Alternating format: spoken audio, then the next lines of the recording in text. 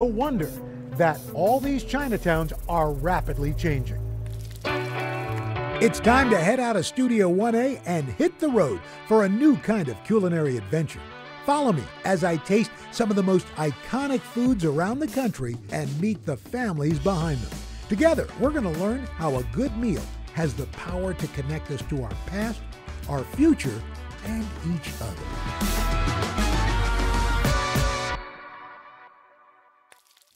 Okay, so it's no surprise. There's incredible food to be found here in Manhattan's Chinatown, folks lining up all the time. But there used to be Chinatowns in cities and towns, big and small, all across this country. In fact, the longest running family-owned Chinese restaurant is in a place you might never think of, Butte, Montana. At the turn of the century, Butte, Montana was a bustling mining town. The invention of electricity leading to a demand for conductors like copper. Mining boomed, the city flourishing. The demand for labor brought thousands of immigrants to Butte. They came from so many different countries, including Italy, Ireland, and China. It was the classic portrait of the American West, with gambling, saloons, even a red light district.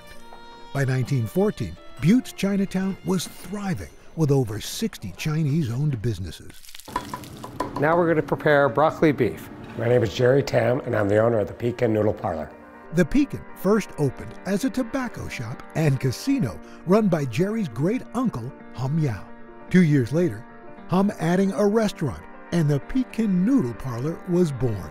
This building has 3 different levels. The top level, obviously, is the Pekin Noodle Parlor. And then the second level on the main street used to be a herbal medicine shop. That shop was run by Jerry's great-grandfather, Tam Kwang Yi. It's crazy to think that, everything came over from China at one time. Like, they didn't make soy sauce in America. The noodles were fried and brought over on ships because they didn't make fresh noodles. So the history of this place really holds true that this is a Chinese restaurant, from Chinese immigrants. I met up with culinary historian Grace Young to learn more about America's earliest Chinatown. Where was the first Chinatown and how did it get started? The first Chinatown is San Francisco. The first Chinese came to California for the gold rush, and that was 1848. And they came because America needed cheap labor. And so from gold rush, they ended up doing farming, manufacturing, and then eventually they worked on the Transcontinental Railroad. And the first Chinatown formed because America wanted cheap labor, but they didn't want the Chinese to live with whites. So they were ostracized from white communities.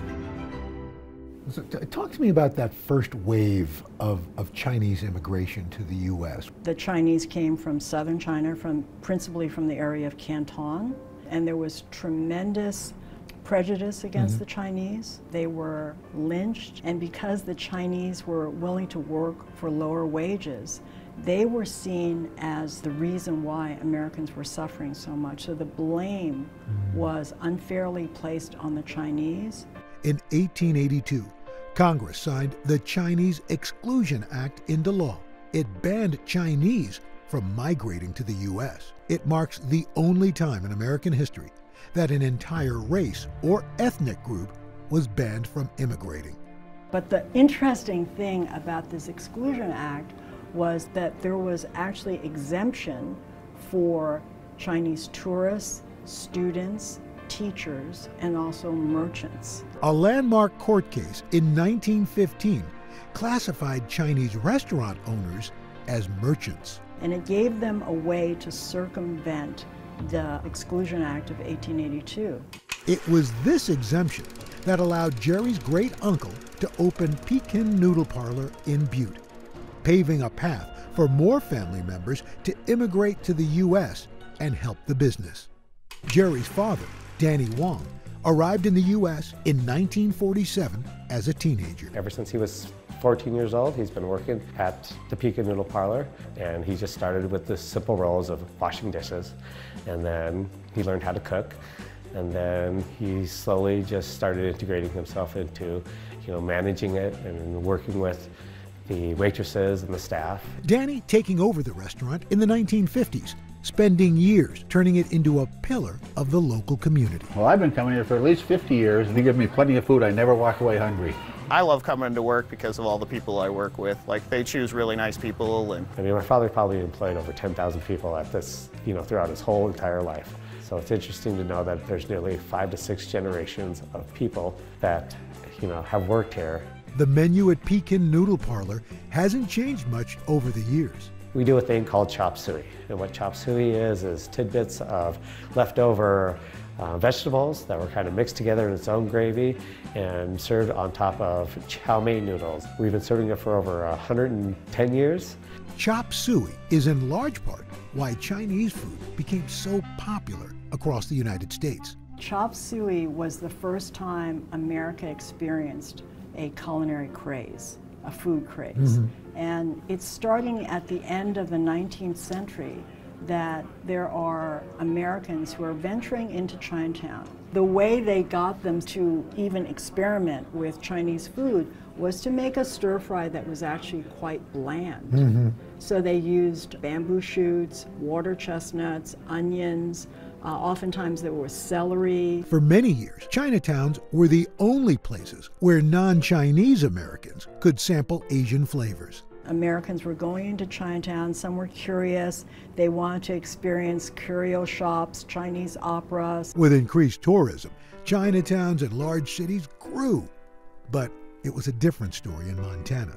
Like many mining towns, Butte lost many of its workers as production slowed in the 1950s. Once the copper ran dry, then the people just started to pick up and just kind of move on and move back to their families in the bigger states. As miners left Butte for new opportunities, its Chinatown disappeared. In the early 1900s, there were 7 chop suey restaurants listed in the Butte City Directory. Today, only the Pekin Noodle Parlor remains open.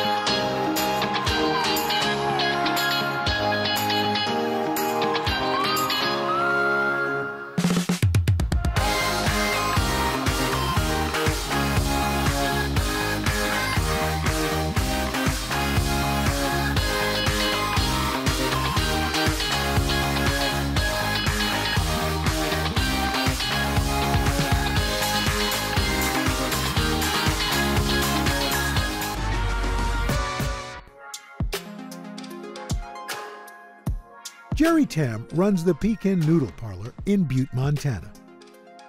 People may know this is the oldest Chinese restaurant in America, but below it is so much history. Despite Pekin's historic status, Jerry says he was never pressured by family to join the business.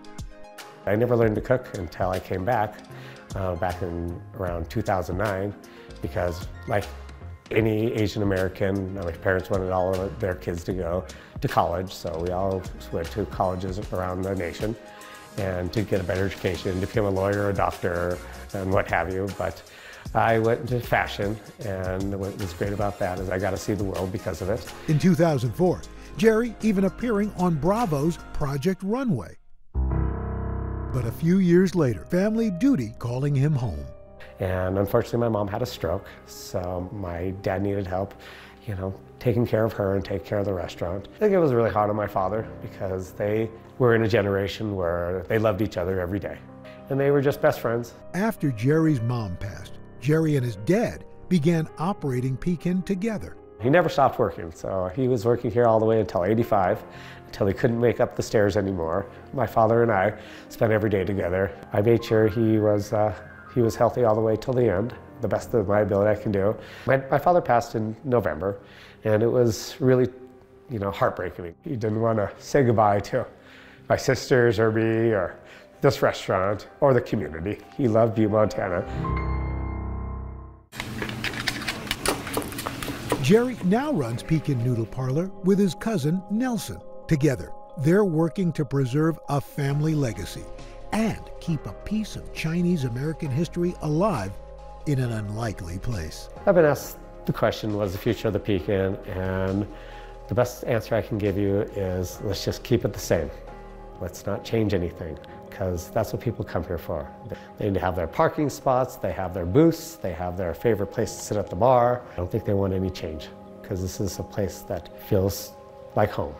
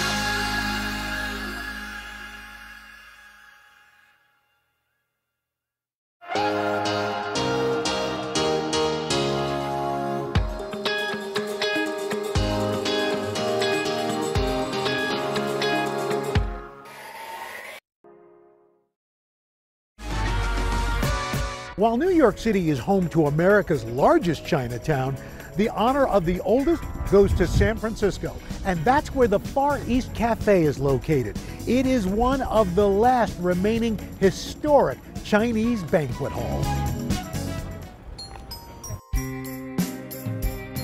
After a 2-year hiatus, this celebrated venue hosted the 64th annual Miss Chinatown USA pageant, a Lunar New Year tradition. The occasion marking a triumphant milestone for the century-old institution.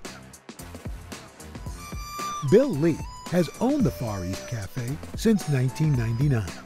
His daughter Kathy working by his side as the manager. He brought me into the restaurant to kind of understand the roots of our culture. He wanted me to remember that, Chinatown is about community, is about traditions, is about culture. For many in the community, Chinese banquet halls are more than just venues for special events. I feel that Far East is kind of like a second home for, a lot of our patrons that come in because they feel so comfortable.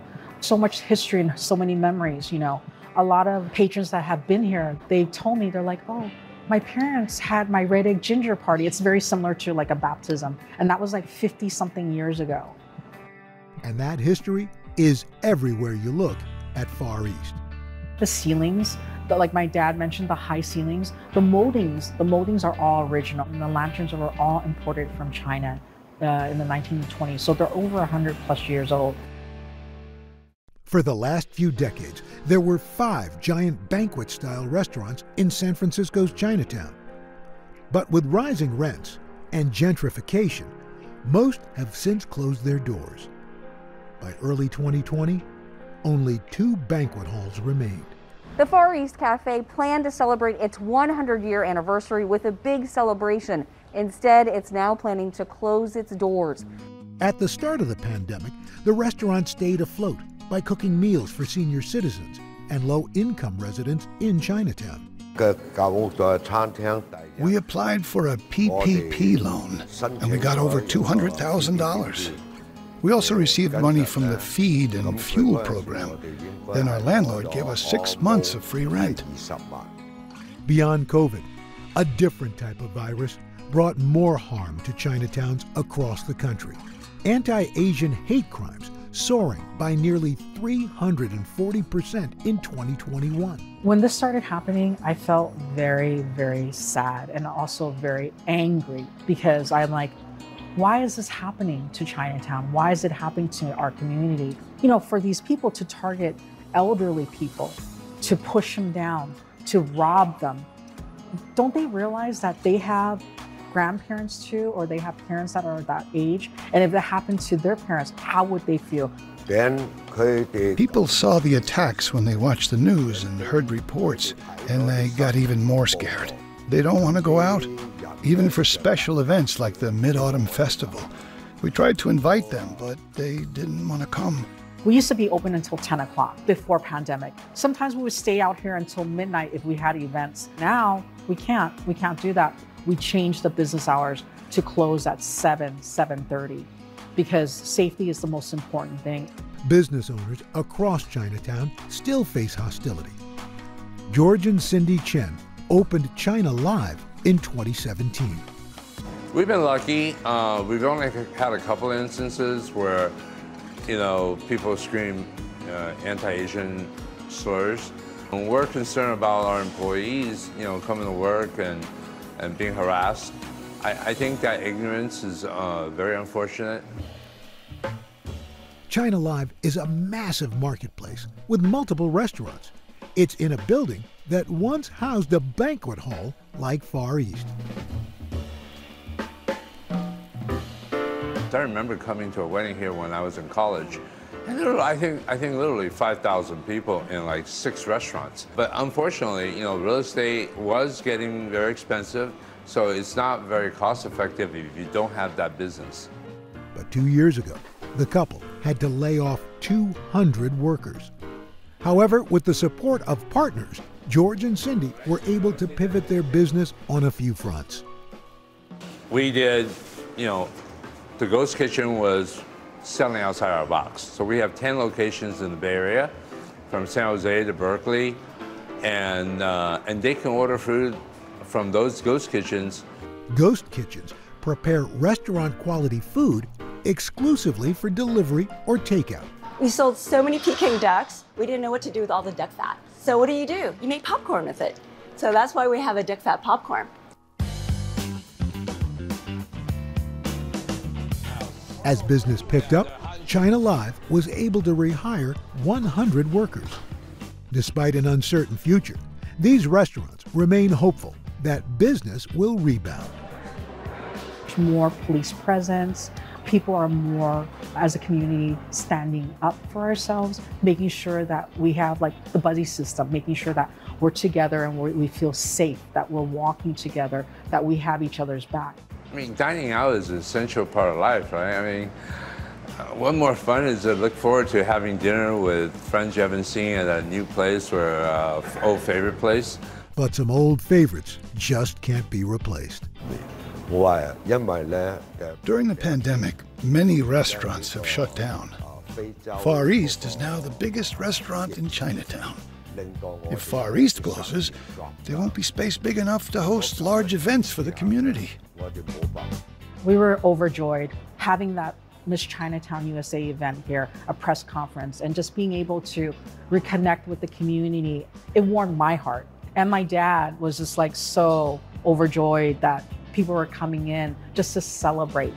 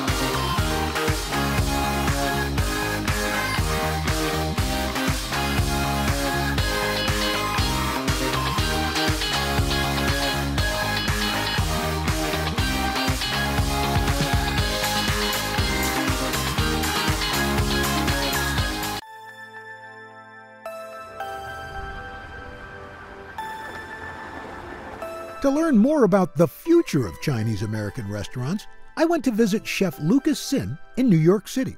This savvy chef is on a mission to save mom and pop shops from closing and putting a spin on the classics. Hey, nice to meet you. Good to see you. All right, can't wait to talk and taste. Come in here, come in here. Lucas was born and raised in Hong Kong. Growing up, he had never heard of dishes like General Tso's chicken.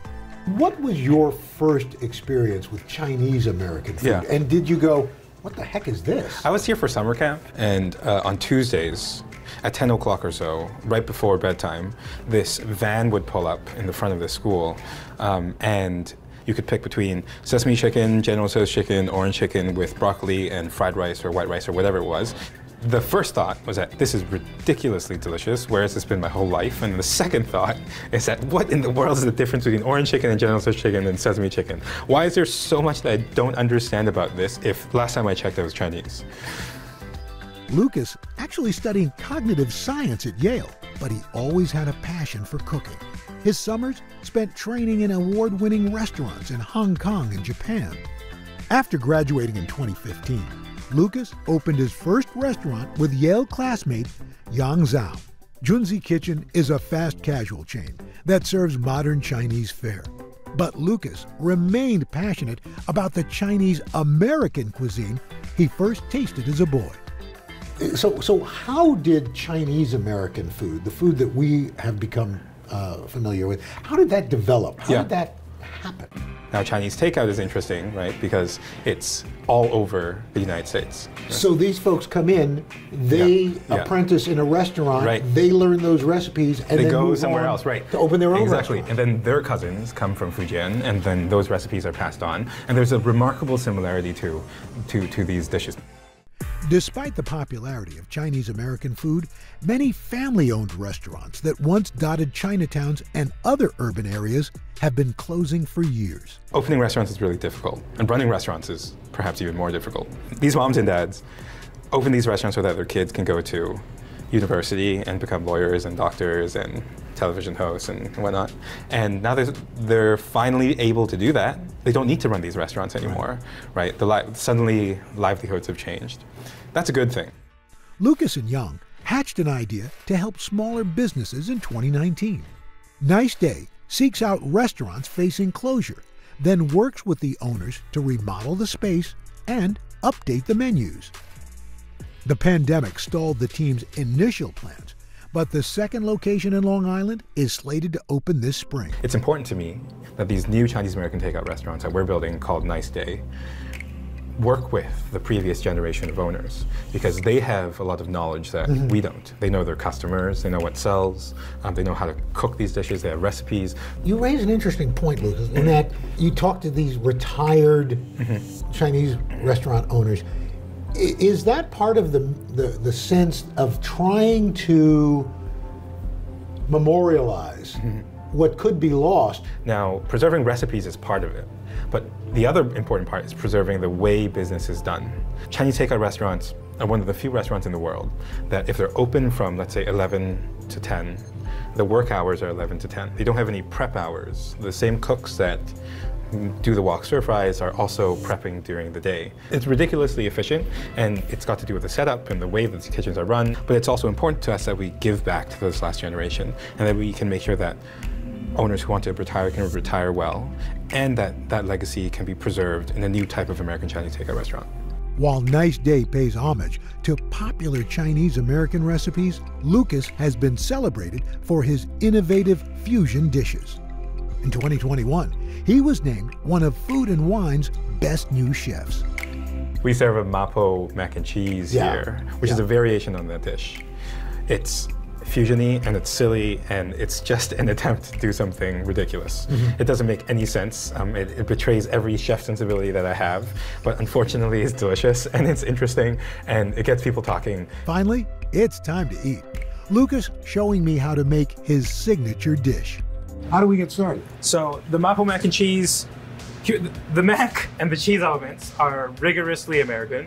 This is elbow macaroni, cooked halfway, and this is Velveeta.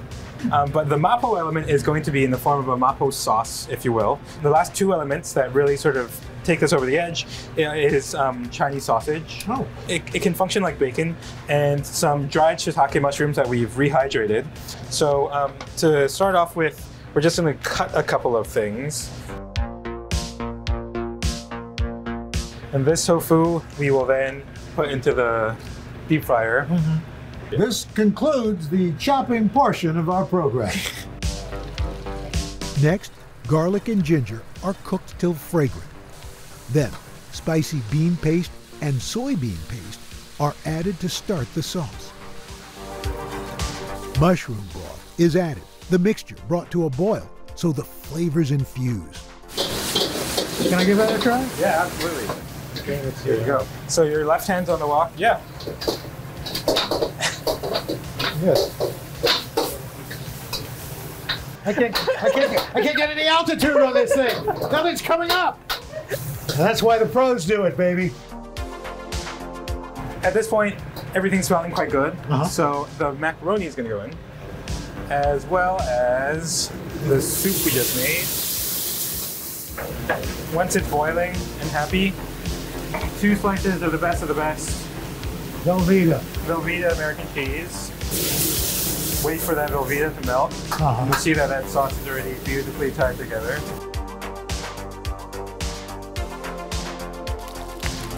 We like to plate this dish in the Chinese takeout box. Oh, wow. Because it's silly.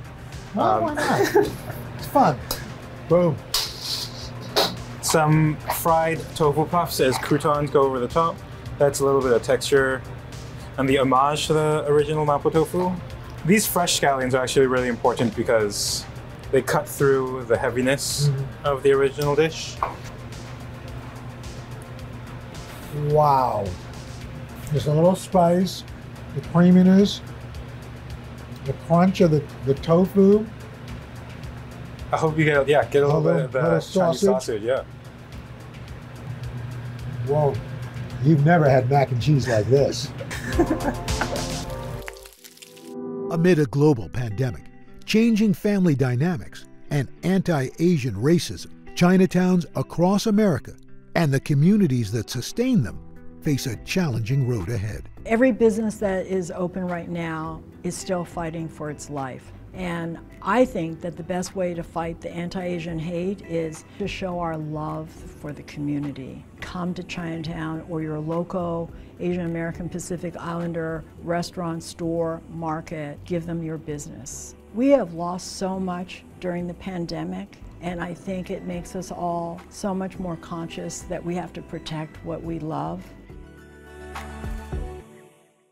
In the 1950s, 60s, and 70s, Black-owned restaurants weren't just places to get a meal, several becoming crucial meeting spots for activists at the forefront of the civil rights movement. And the families still operating these restaurants today are committed to honoring their historic legacies.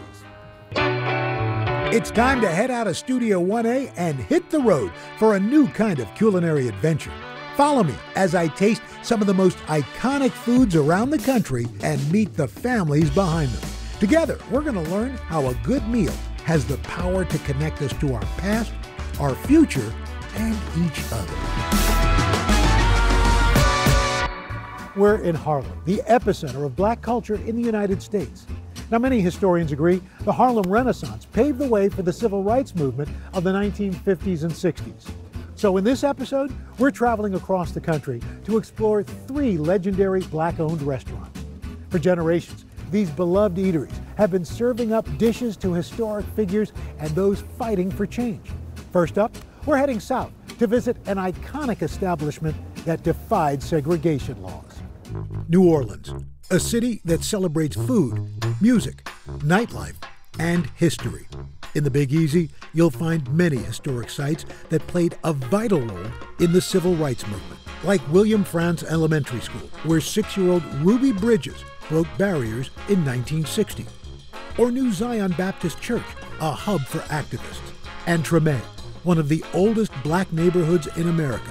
Here, you'll find the only restaurant on the U.S. Civil Rights Trail. Dooky Chase Restaurant definitely is a historical landmark institution here in New Orleans. This popular eatery is a living testament to a woman who changed the face of fine dining in America, Chef Leah Chase. I'm Stella Chase Reese, and I am the president of the corporation here at Dooky Chase's. And I'm Edgar Duke Chase IV, and I'm the executive chef here at Dooky Chase Restaurant.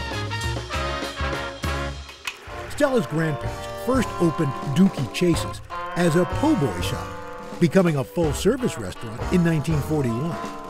African Americans didn't have that place to celebrate birthdays, to celebrate promotions, to celebrate good grades, weddings, proms.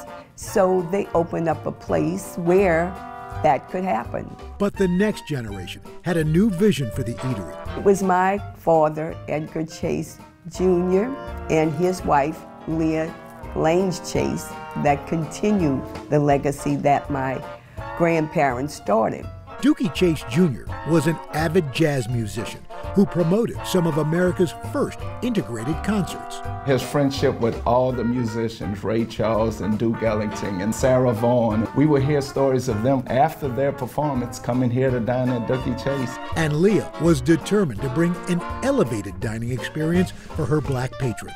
She wanted the best china, she wanted linens, she wanted them to be served the best they could be served, because she didn't want our community to be deprived of anything else than any other community had. That community was on the brink of a revolution, years in the making. Post-1865 and the Emancipation Proclamation, with the masses of African American people now free, the country was overwhelmed. Hierarchies needed to be reestablished. It was important from a white supremacist point of view that black folks knew their place. By the late 19th century, Jim Crow laws legalizing racial segregation in the former Confederate states. Those laws were further cemented by the Supreme Court case Plessy versus Ferguson, which upheld the separate but equal doctrine. But Dooky Chase's defied those laws, welcoming patrons of all races to dine and discuss political issues facing the black community.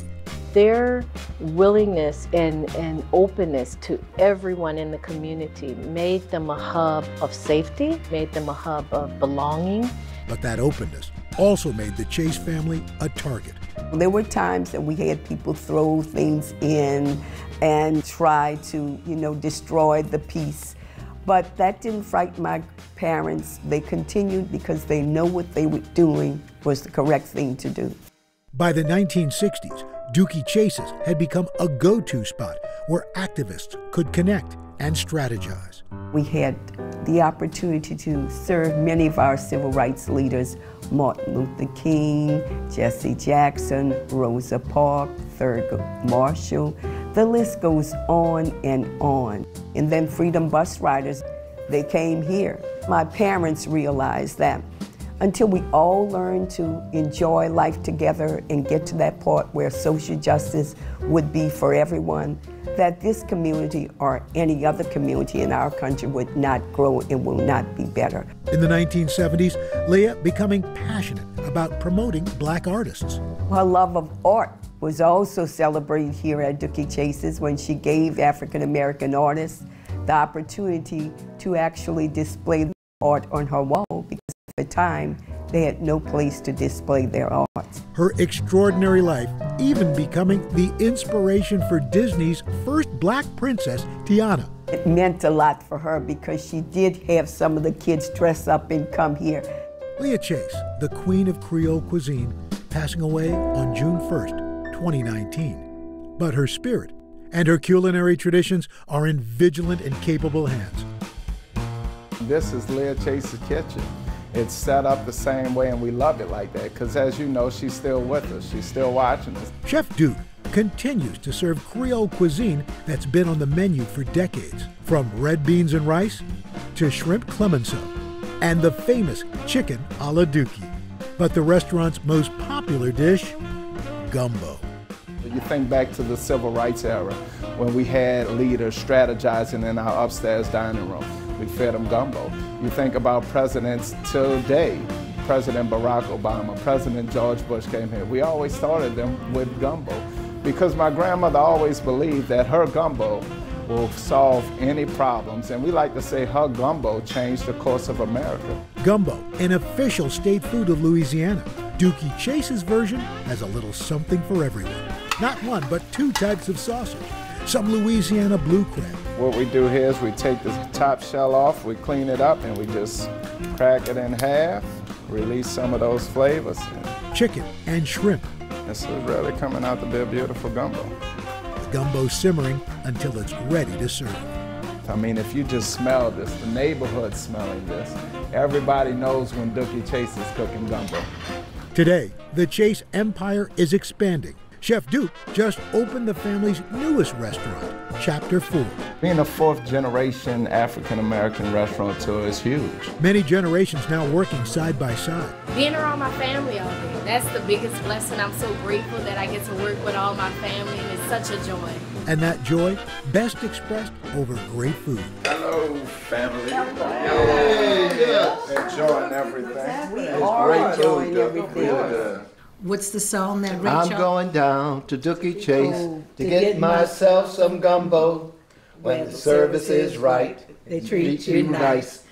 The whole restaurant, Dooky Chase's, is a gift to the family that was given by my great-grandparents. And so we want to make sure that, the restaurant sustains that legacy and all the traditions. Leah Chase said, "Food builds big bridges." If you can eat with someone, you can learn from them. And when you learn from someone, you can make big changes. We can change the course of America in this restaurant over a bowl of gumbo. We can talk to each other and relate to each other. When we eat together.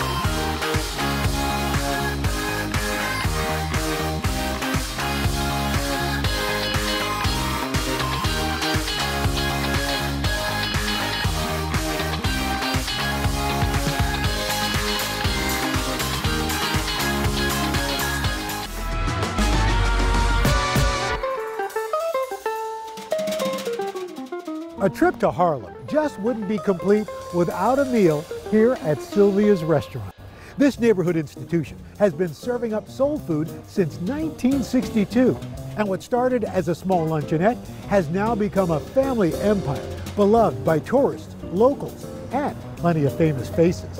The cornbread was sweet, it was warm, and it just reminded me of home. It took me back to my grandmother's cooking, so I really enjoyed it.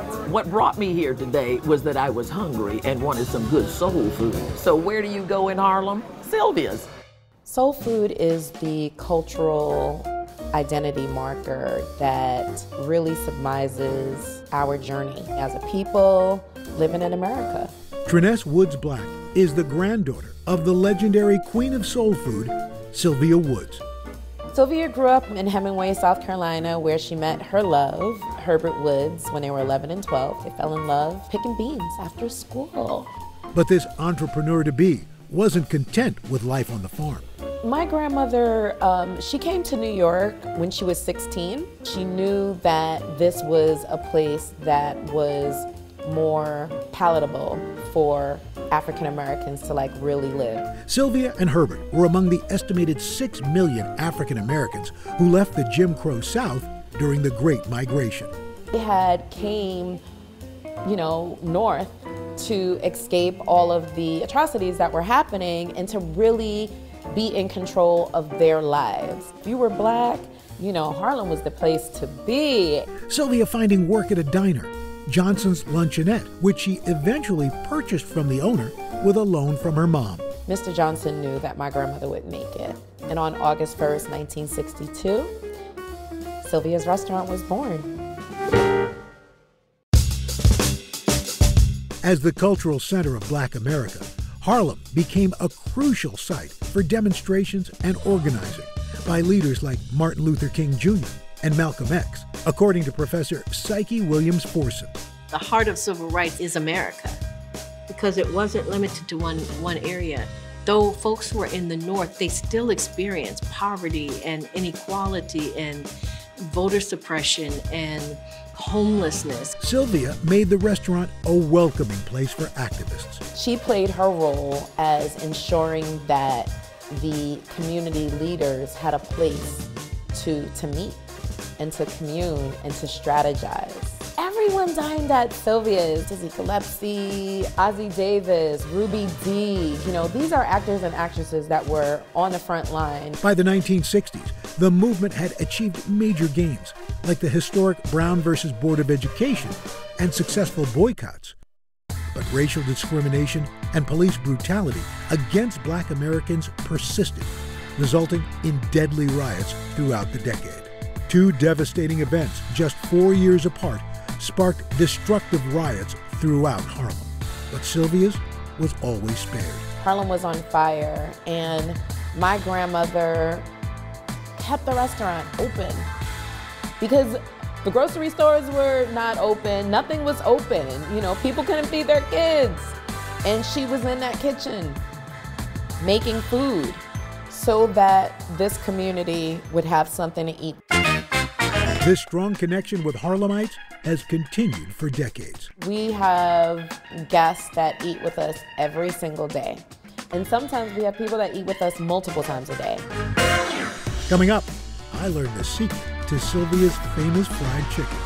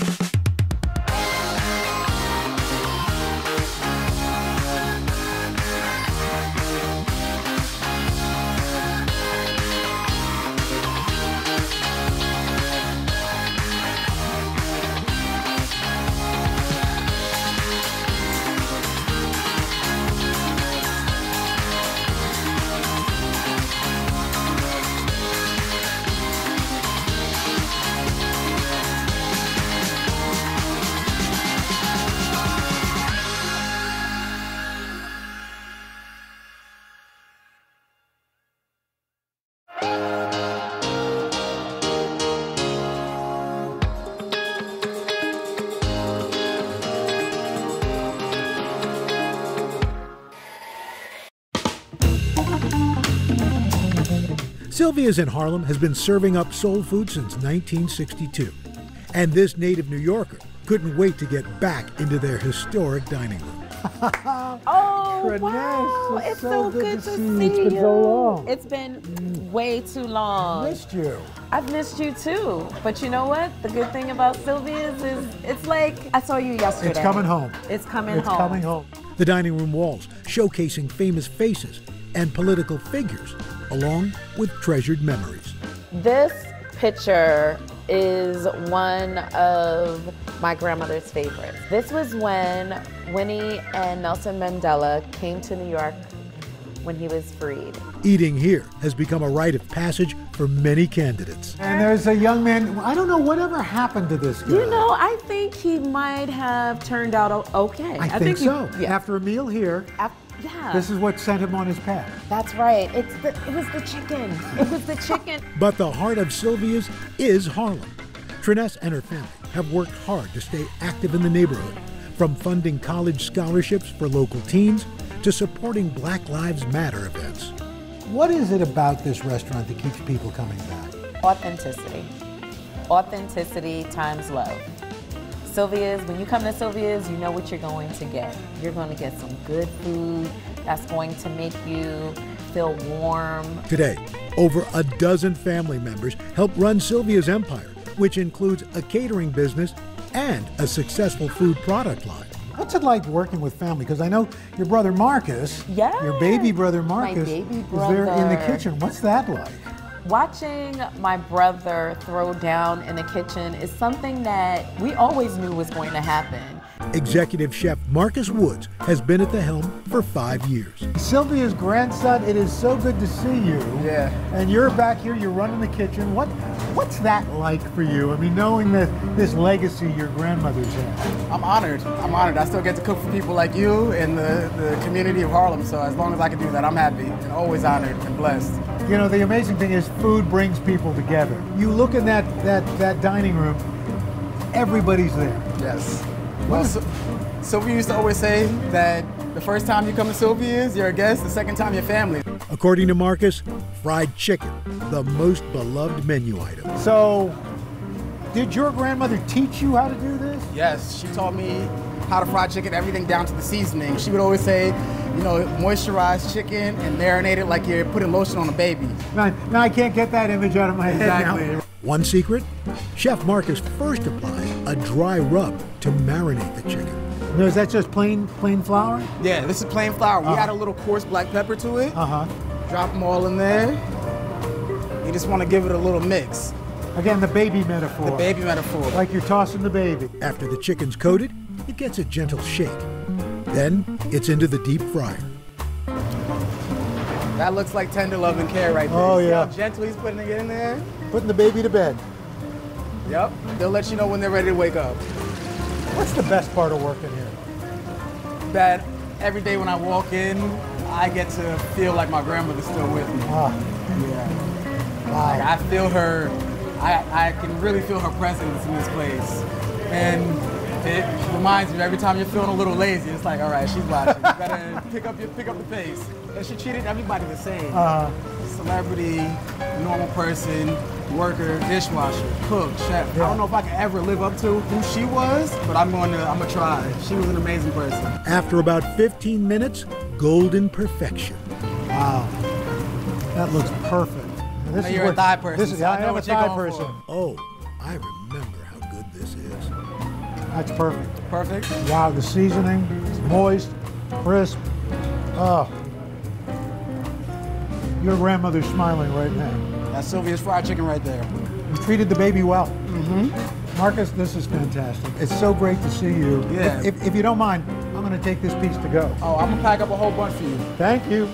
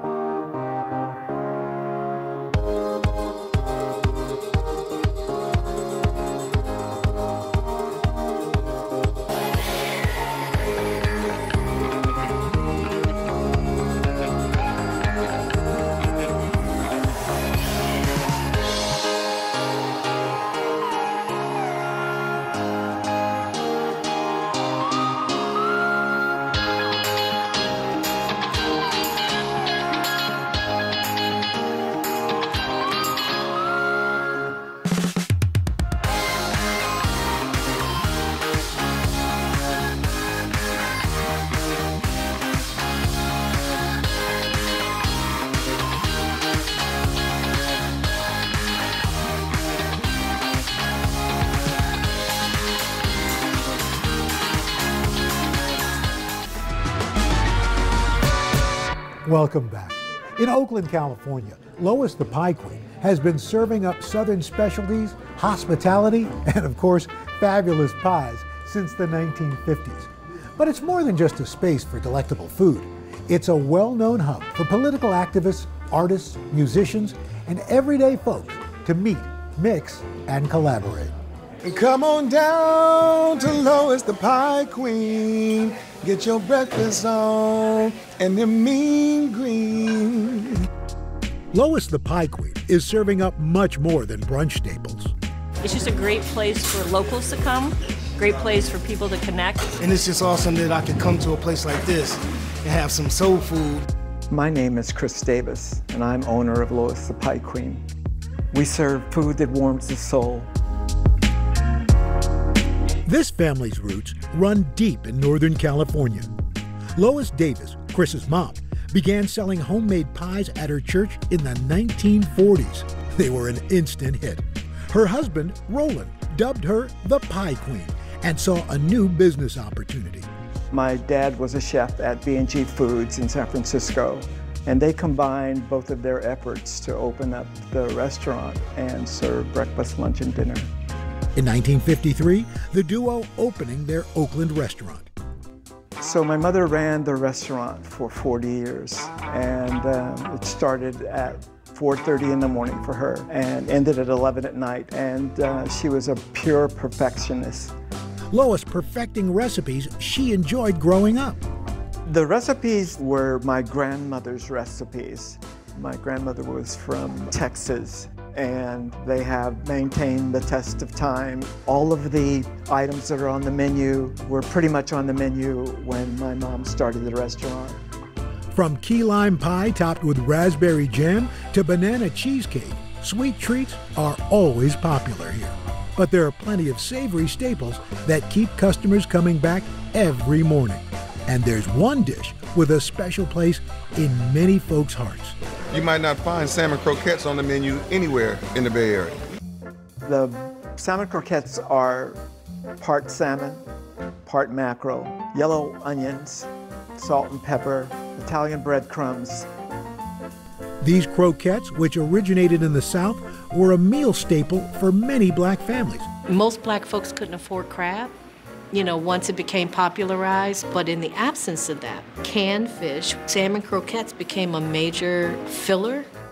With a couple of cans, families could make an affordable yet delicious meal. Lois's dishes have brought in celebrities from Sammy Davis Jr. to Zendaya, and sports icons like Reggie Jackson ate here so often, they actually named a pork chop special after him. So here's my wall of fame and some of the special people that are up here. This is Black Panther Party Minister Eldridge Cleaver. All power to the people! In the 1960s and 70s, Lois welcomed members of the newly formed Black Panther Party. The restaurant is a short drive from Merritt Community College, where activists Huey P. Newton and Bobby Seale first met, founding the party in 1966. Chris attended Merritt with both of them. I had Eldridge Cleaver, Angela Davis, Bobby Seale, and Huey P. Newton come through the restaurant. Civil rights leaders and organizers and community leaders would come and meet and organize and strategize. There was a lot of electricity in the restaurant when they visited. The Black Panthers have a controversial legacy. The story we tend to hear is one of violence. What we don't hear about as much are the various lunch programs and free breakfast, of course. They saw black communities as in and of themselves resilient, capable of being self-sufficient. Lois and Chris were not members of the party, but it was during this era the restaurant became an important gathering space in the Oakland community for different walks of life. When people come and are needy and ask for food, we always do what my mom did, which was we always take care of them. We always give them a meal. The restaurant expanding this mission amid the pandemic, providing 16,000 meals to locals in need. It is a place for people to come and get together and try and figure out how to make our community and our world a better place. Today, that mission to help others has evolved. Chris uses his platform to support local musicians and keep the restaurant buzzy by bringing in younger generations. I believe that that aspect of music and musicianship is something that is in the ethos of the restaurant. Hey, Mr. Jackson, how are you? Good, I'm doing good, babe. Good to see you, man. Good. He recently started a music management company, For Wise Men Entertainment, that he unofficially runs from the tables at Lois. It's not an accident or a coincidence that you look around and see a lot of photographs of, famous folks. There's a lot of people that he supports. And I don't mean support just by putting our pictures up. He'll cultivate young artists that are looking to get an opportunity to get a platform where they can be seen and heard.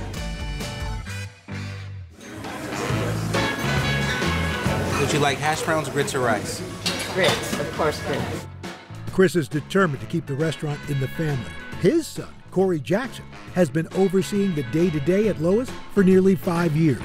Working with my dad gave me an understanding of not only the hard work my grandmother put forward and how much my dad is trying to fill those shoes, and now I'm trying to fill his.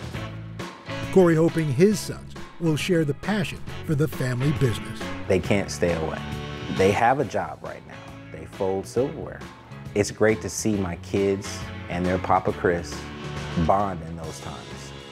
Chris thinks Lois would be incredibly proud to see her restaurant continuing to thrive. We are the oldest Black restaurant in the Bay Area. It is a tribute to my mom's efforts to support her community and to create a place that was a home away from home and a place that served food that warmed the soul. Say cheesecake. Cheesecake.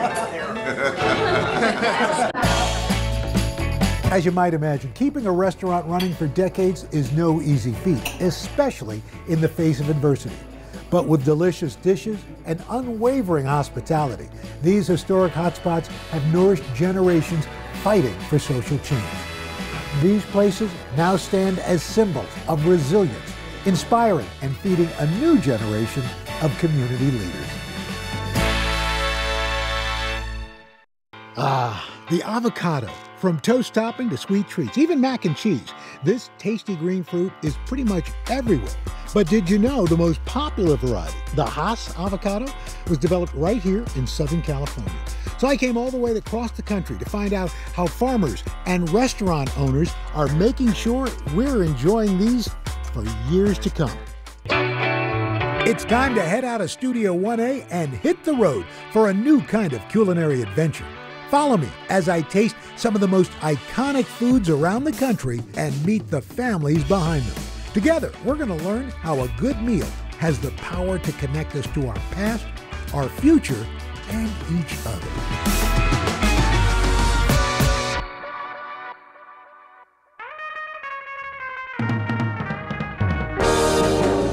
We call this right here the avocado tunnel of love. In the past 20 years, believe it or not, avocado consumption has tripled in the United States. Today, the average American eats 8 pounds of these babies every year. I'm at Rancho Vasquez, one of the oldest avocado orchards in the country. Here, the Vasquez family grows several different varieties. Let's avocado check it out.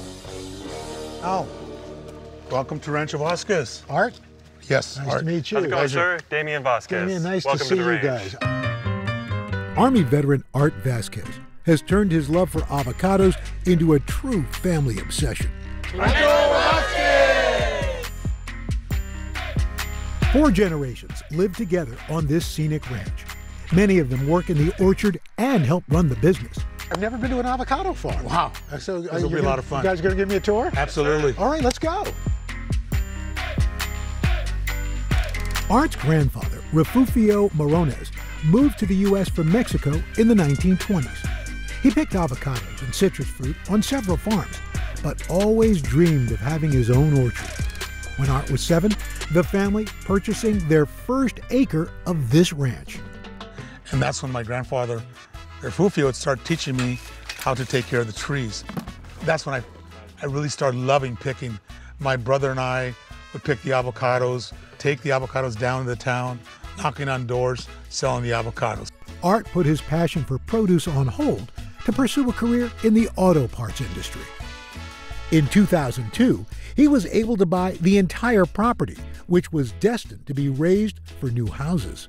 We've taken it from 250 trees all the way up to 3,750 trees. This is something, a sustainable legacy that I can leave here and teach my children, grandkids, and the family how to work the earth, how to grow things organically. Art had also saved a piece of Golden State history. Avocados are native to Mexico, but some of the first avocado trees in the U.S. were planted in L.A. County in the mid-1800s.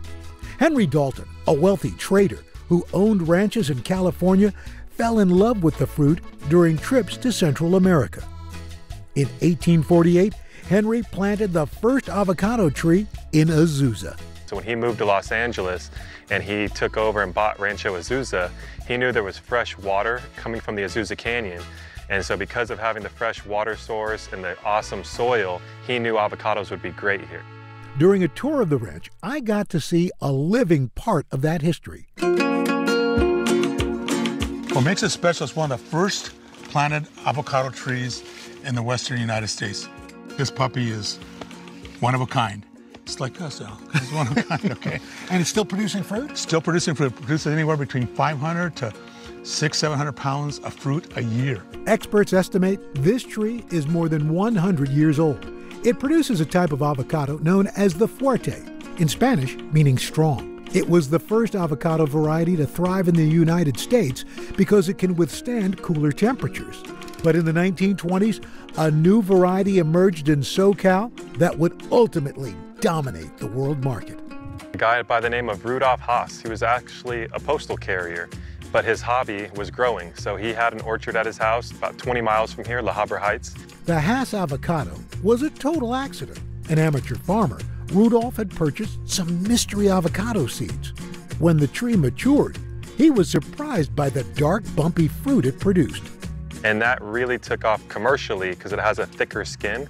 So for shipping purposes, and it's an amazing tasting fruit.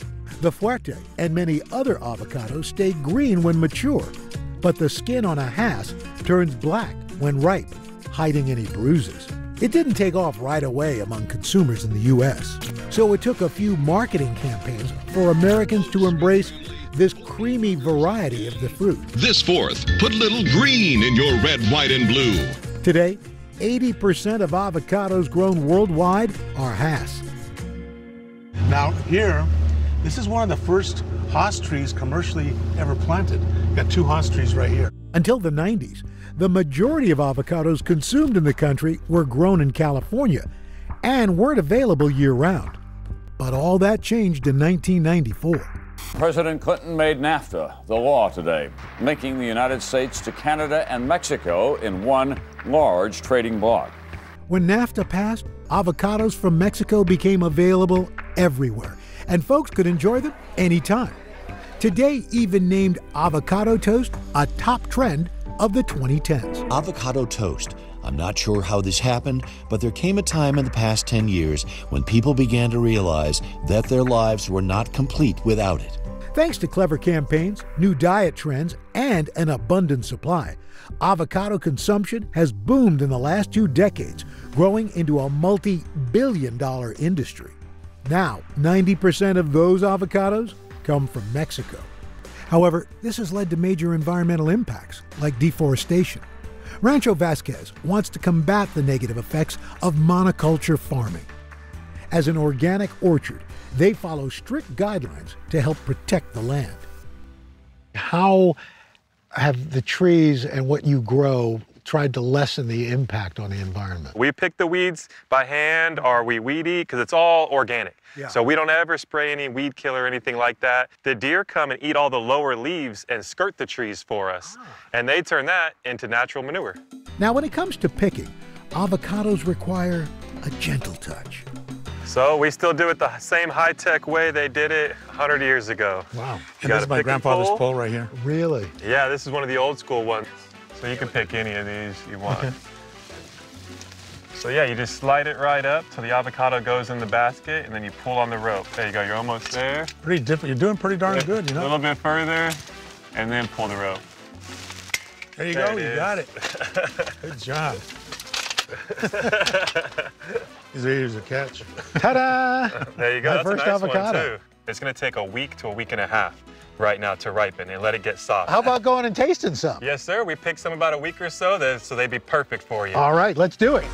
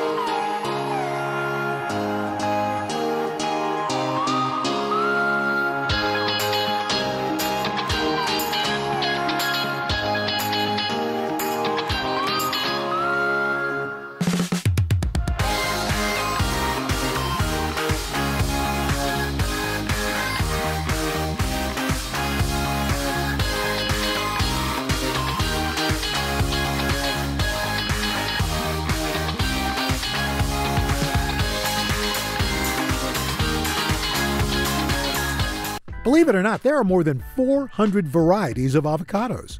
Rancho Vasquez in Azusa, California sells 6: the Fuerte, Hass, Lamb Hass, Reed, Pinkerton, and Gem.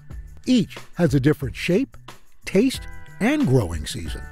I've never seen such a round avocado. The ranch's avocados are prized by chefs and customers for their high oil content. That comes from the area's climate, nutrient-rich mountain soil, and secret farming techniques that have been passed down for generations. The higher the oil content, the better the tasting fruit is. And then the longer it'll stay green. You can taste and see the difference with their organic Hass. It just keeps it really You can literally fresh. see the oil coming out of that. Yeah, so if you want to try just a little chunk, we'll give you a little chunk. Oh, that's great. Next up, the family favorite, Fuerte. Oh, really a different flavor. Absolutely, absolutely. It's almost like a saltiness and a creaminess in there. Aside from his wife's guac, Art's favorite way to eat avos is actually with honey. It's called avocado dulce, which is avocado candy. Oh my gosh. Oh, that's fantastic. Isn't it great? I would have never thought of that. Guys, this is just amazing. What does it mean for both of you to be owners of this legacy? This is a legacy I do want to leave. My family, my grandkids, Damien, and this will be around for, I'm hoping and praying, for at least another 100 years, you know? And what does it mean for you, Damien? Oh, it's like you said, just a place where history can keep going. Because the trees were here before us, and they're gonna be here after us, so we're just kind of stewards of the land in the meantime.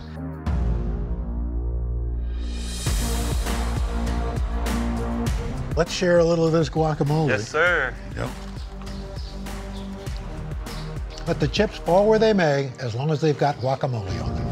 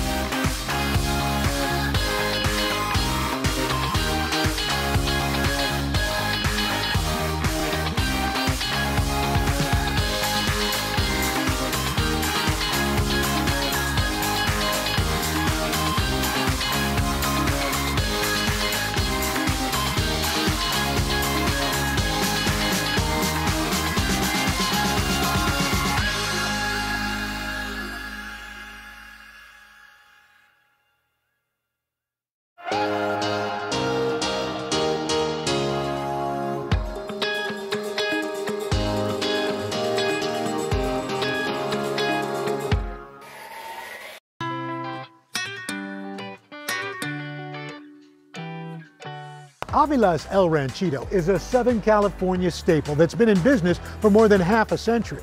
They've got 13 locations and counting of this family-run chain, but no two restaurants are exactly the same. Every Avila's owner puts their own spin on the family's traditional Mexican recipes. But here at the Seal Beach Outpost, they claim to have the best guacamole. So I've come to learn their secrets. It's time to guac and roll. Hey there, wow, got a lot of folks here.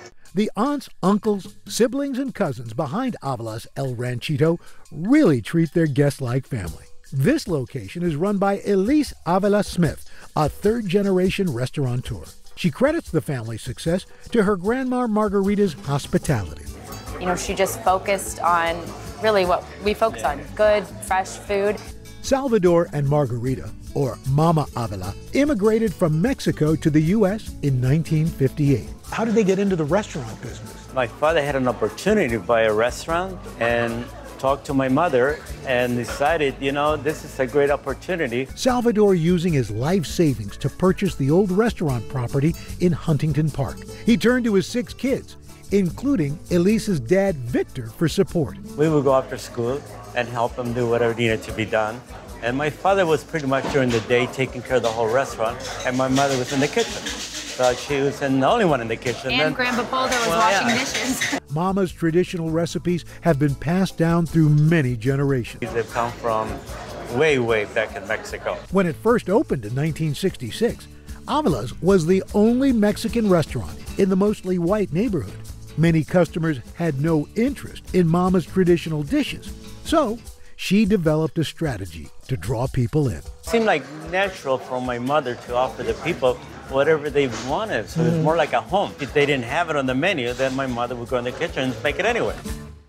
Over the next 3 decades, the Avila siblings opened 6 new restaurants in Southern California. This expansion wasn't a coincidence. Americans at the same time were falling in love with Mexican food. In the early 80s, there were an estimated 2,500 Mexican restaurants in the U.S. Today, there are more than 60,000. I was bussing tables here as a child. Elise witnessed that growth as a kid, watching her dad expand the family business. So I grew up doing homework in a booth. On top of that, I grew up with my grandparents living 1 street over from me. So I grew up cooking with her for years and years. After college, Elise tried working in other fields, but she was always drawn back to the restaurants. I'd be working by day, you know, I worked for a magazine. And then my brother opened his first restaurant, and I ended up serving tables at night. So no matter what I did, I kept ending up back in this business, and I loved it. I realized that this was my passion. It's in my blood. How do you qualify to open up an Avila? Well, it's a process, let me tell you. Is it really? I had to work every position in the restaurant. So I washed dishes. I worked in the kitchen for a few years. I've done it all. After proving herself for a decade, Elise opened her own Avila's in 2015. When I first opened my restaurant, I worked for several months from about 6 in the morning till midnight. And finally, I remember my dad and my brother came in for an intervention and said, "You need to go home." You gotta sleep. You gotta sleep. So I went home and they ran my restaurant for the night. And I knew with my dad and my brother here, there was nothing to worry about. Every Avila's restaurant is unique, reflecting the family member who owns it and the location. They have different decor and specialty menu items. Elise puts her own spin on the brand by offering an extensive tequila cocktail menu. Dad, I'm gonna make you a drink right now. Make it strong. Salud, mija. But there are several dishes you're going to find at every location. Avocados are crucial to many of the family recipes, including the signature guacamole and their beloved chicken soup. Tell me about Mama Avila's soup. It's that soup that feels like home to me. But it is a chicken breast and rice soup. We make it from scratch every morning, including the broth. We put fresh avocado, cilantro, onion, and tomato in it. And people go, and the first thing they do when they get off the plane is go to have some chicken soup. You mentioned avocado goes into the soup. Tell me about the importance of avocado. It's part of our culture. Bottom line is, nobody wants to eat Mexican food without avocado and some guacamole. So I'm curious, first you, Victor, what's the secret to a good guacamole? You have to make it, you know, almost really as on a daily basis, almost an hourly basis. It needs to be fresh. It needs to be well seasoned. And a little bit of love. I like to think I make a good guac, but I'm sure I can learn from the best. So how about showing me how you guys do guac? Before making some guac, I enjoyed a cucumber margarita and got a taste of Mama's famous soup. That's great. I would never think about avocado in chicken soup. Oh my God. I can't take credit for that one, Al. That's all Grandma. All right, you ready to make some guacamole? You bet. All right, so the first thing we're gonna do, we're gonna dump some fresh garlic in here. Okay. This is a traditional molcajete. From there, you're gonna sprinkle a little bit of salt Just on a top. little bit of Just a little bit of love. And then you're gonna use the chop to go ahead and grind it in there. A molcajete, a Mexican mortar and pestle, is made from volcanic rock. And it's the family secret to great guac. The rough surfaces help crush the ingredients, releasing their natural oils better than chopping them up with a knife. And we're gonna get in some fresh avocado. All right. And then you go ahead and mix that together. Now you gotta be gentle with the avocado with some love. Gentle, gentle. In go diced onions, lots of cilantro, and a good squeeze of lime juice. Keep on mixing there, and you got yourself some good, fresh guacamole. I'm gonna dig in here with you too, Al. Oh yeah. You make good guacamole, Al. I've learned from the best. Elise, to be part of something like this, what does it mean? Honestly, I feel compelled to keep these beautiful recipes that are from, gosh, my great-great-grandparents running so that everyone that comes to our restaurant is able to taste them and to sit at our table and feel like family and just be a part of ours. Cheers.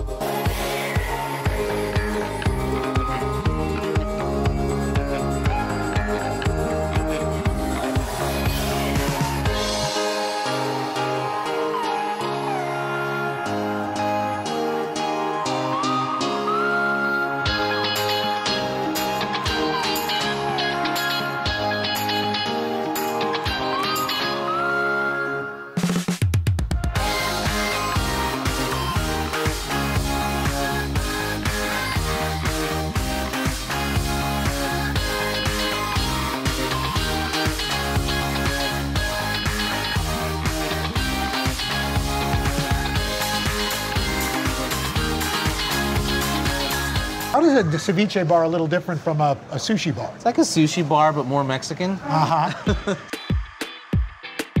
This lively food court is home to several family-owned hidden gems. In fact, here you'll find Holbush, a modern eatery renowned for its sustainable seafood.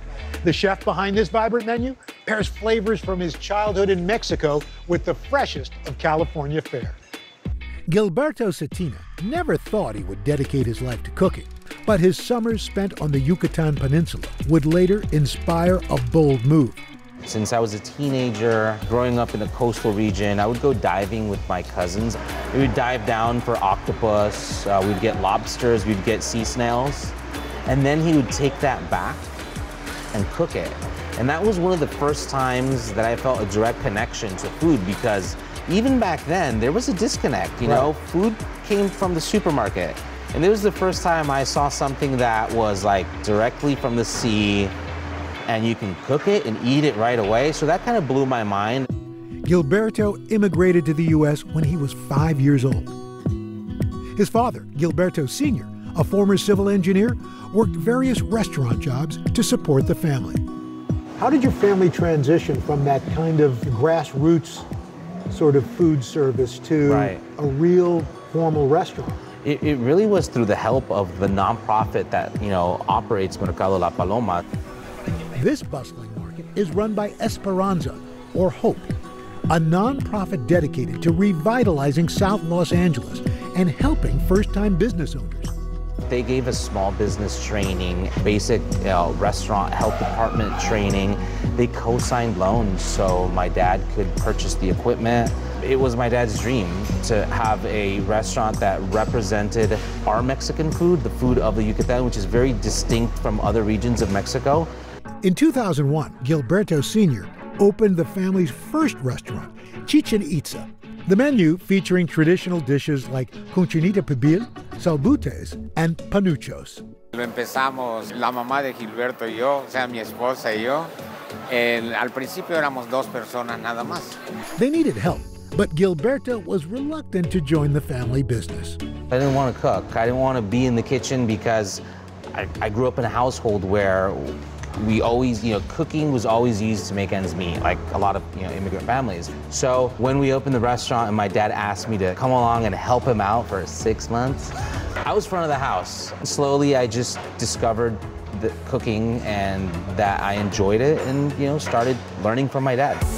Even without formal training, Gilberto quickly learning the ropes, becoming a savvy businessman. 10 years in, Chichen Itza was thriving with dozens of employees. They even released a cookbook.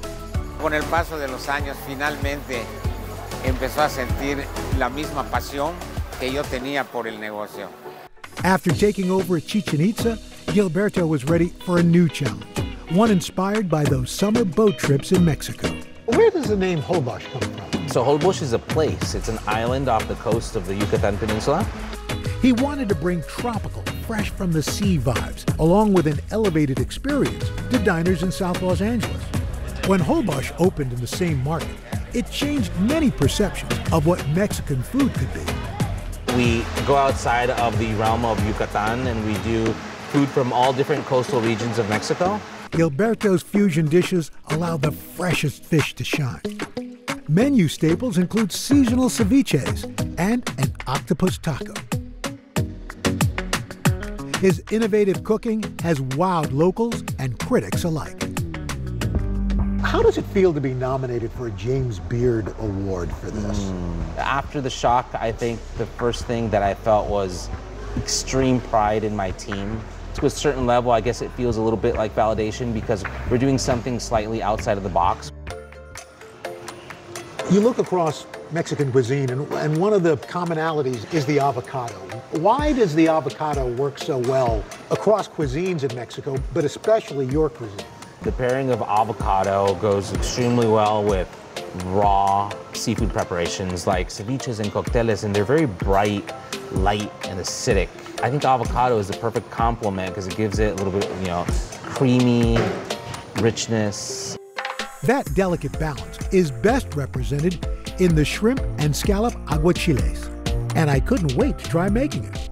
So aguachile is super simple. This is what we're gonna do. We're gonna make a marinade that's gonna cook or denature our scallops, right? So we're just gonna take some cilantro. Next up, the chili. Serrano peppers bring the heat. Persian cucumbers cool it down. There's a pinch of salt, ice to prevent oxidation, and a squeeze of lime juice. Then the marinade blends for just about a minute. Now, we're just gonna take a bowl. Go ahead and put a couple of spoonfuls of these beautiful Baja California Bay scallops. Ooh, look at those. Now we're gonna pour the marinade and hold on to the spoon for stirring. Perfect. That's about right. We wanna let that marinate for at least 5 minutes. Gilberto takes his aguachile to the next level with an avocado rose. After pitting and peeling, it was time to get slicing.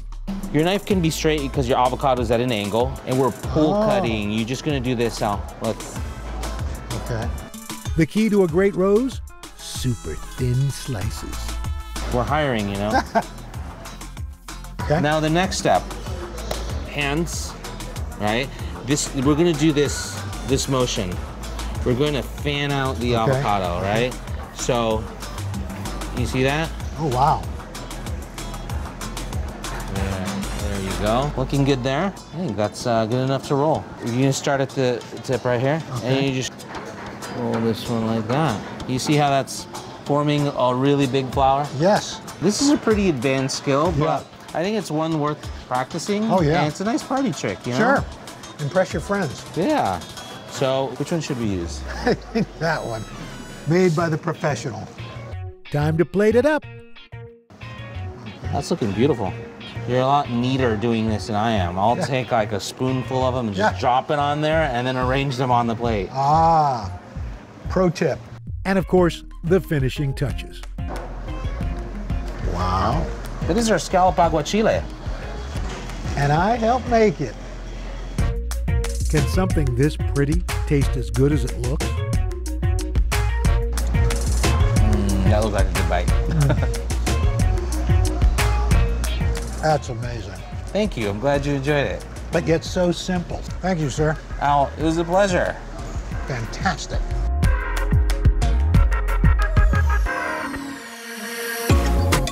The Hass avocado may have started out as a lucky surprise, but for decades its popularity has been no accident.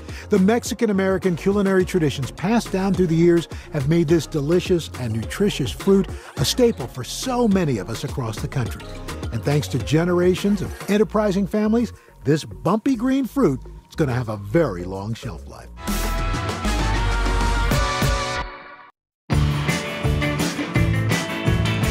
With coastline that stretches for more than 60 miles, South Carolina's Grand Strand is home to some of America's most beautiful beaches.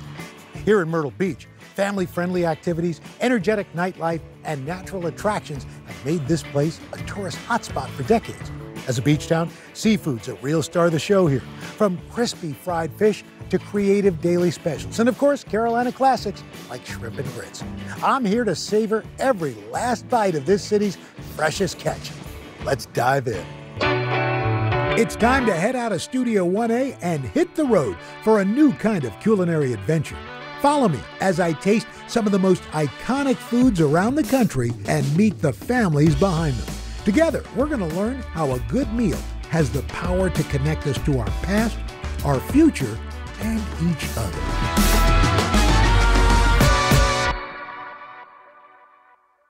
Fresh seafood has been a big draw to Myrtle Beach since the late 19th century, according to historian Becky Billingsley. They would have these huge nets out there on the beach that took like 20 people to grab the nets and pull them in. Then they had these little fish shacks set up on the beach where they could fry the fish.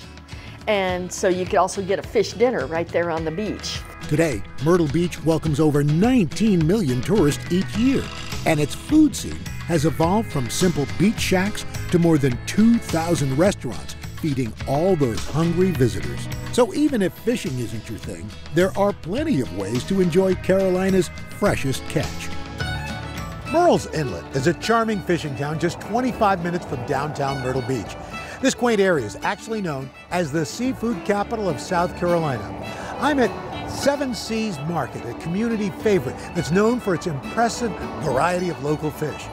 Each day, the fishermen here are hauling in everything from shrimp to grouper, mahi-mahi, and more. Some might say it's shrimply the best. Hey, Al. Hey there. How you doing? Chris Conklin has been running this place for 15 years. We're able to source the finest fresh local seafood known to man with our own fishermen and our own boats. His son Christopher, already a seafood fan, often coming to help out. Bingo, I see who's going to be taking over the business. Seven Seas was founded by Chris's dad, Phil Conklin, in 1985. So this is a giant bluefin tuna. There's Phil, my dad. Phil was an engine man in the Navy, later becoming an avid sports fisher. After a visit to Murrells Inlet, he fell in love with the marsh's bountiful catch and was inspired by local markets that caught and sold their own seafood. We own 6 of our own boats now that fish for the snapper and grouper, and we have 2 shrimping boats as well. Murrells Inlet has a long history of commercial fishing. Until the mid-20th century, slaves and black Americans who harvested fish here were known as creek boys. Following the Civil War, it became a paying job for any skilled fisherman. And they were young men who would have several families that they caught seafood for. The area's unique geography lends itself to a wide variety of fish and shellfish.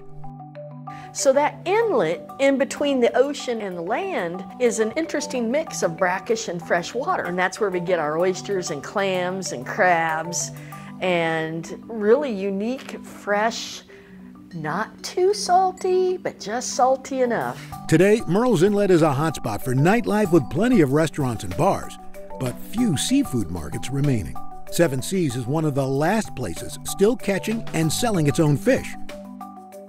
How we doing? Hey, fellas. What's going on? Hi. Have a good trip? Indeed. Nice.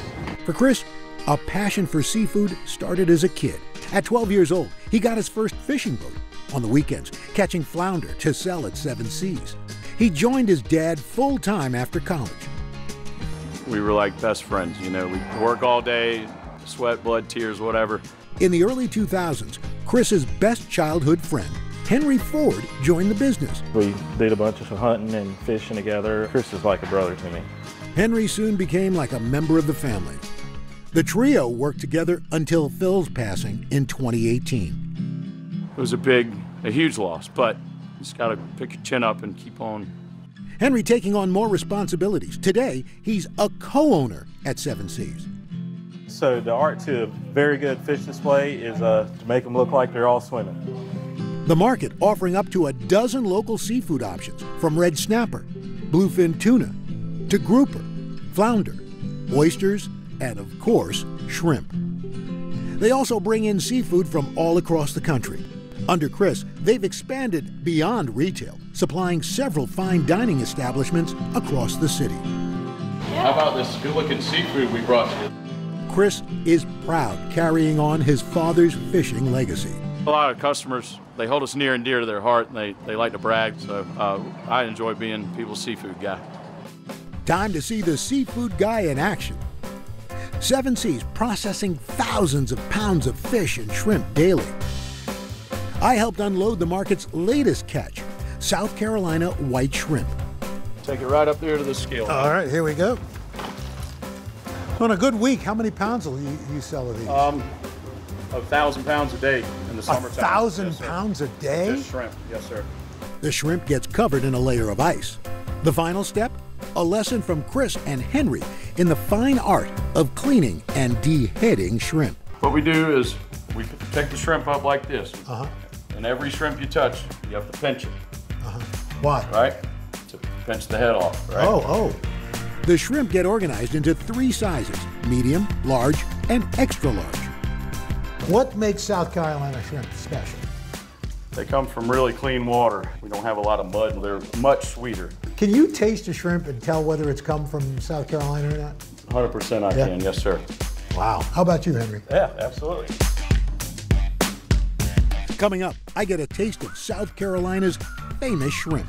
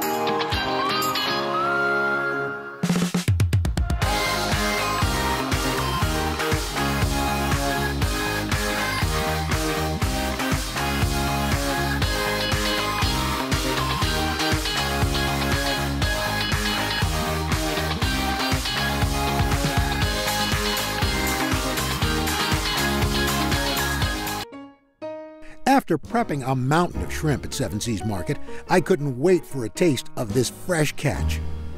Co-owner Henry Ford whipping up a spread of local shellfish steamed to perfection with their house blend of spices. And I've even got some stone crab claws Chris and I went and caught yesterday. Oh, this is great. So, do you ever get tired of seafood? Absolutely not. Not at all. I could eat seafood every day if I could. Seven Seas also sells several house-made specialties, many crafted by Henry, including a smoky fish dip and a Carolina favorite, she crab soup. What is she crab soup? It's crab meat, and it's a cream-based soup. Oh, wow. And we sell out of it every day. Woohoo! Oh, yes, sir. I can see why. Just being surrounded by seafood all day isn't enough for these two.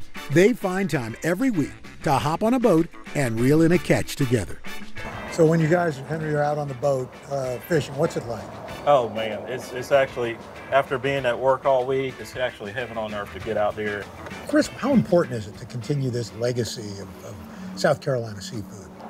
We're like the last of the Mohicans. It's a lot easier to get seafood from other places, other countries. We go through all the trouble of having our own boats and trying to perpetuate what little bit is left of the South Carolina seafood industry. That's why we stay so busy. Well, I got to tell you, this is some of the best shrimp I've ever had. Yep. Oh, man, this is great shrimp. Oh yeah, it's good. You know what? For all your hard work today, after this lovely meal, we filled your belly. I want to give that to you as a gift from Chris and I, saying thank you. Well, thank you. Yes, sir. You're part of the crew now. All right. Aye, aye, Captain.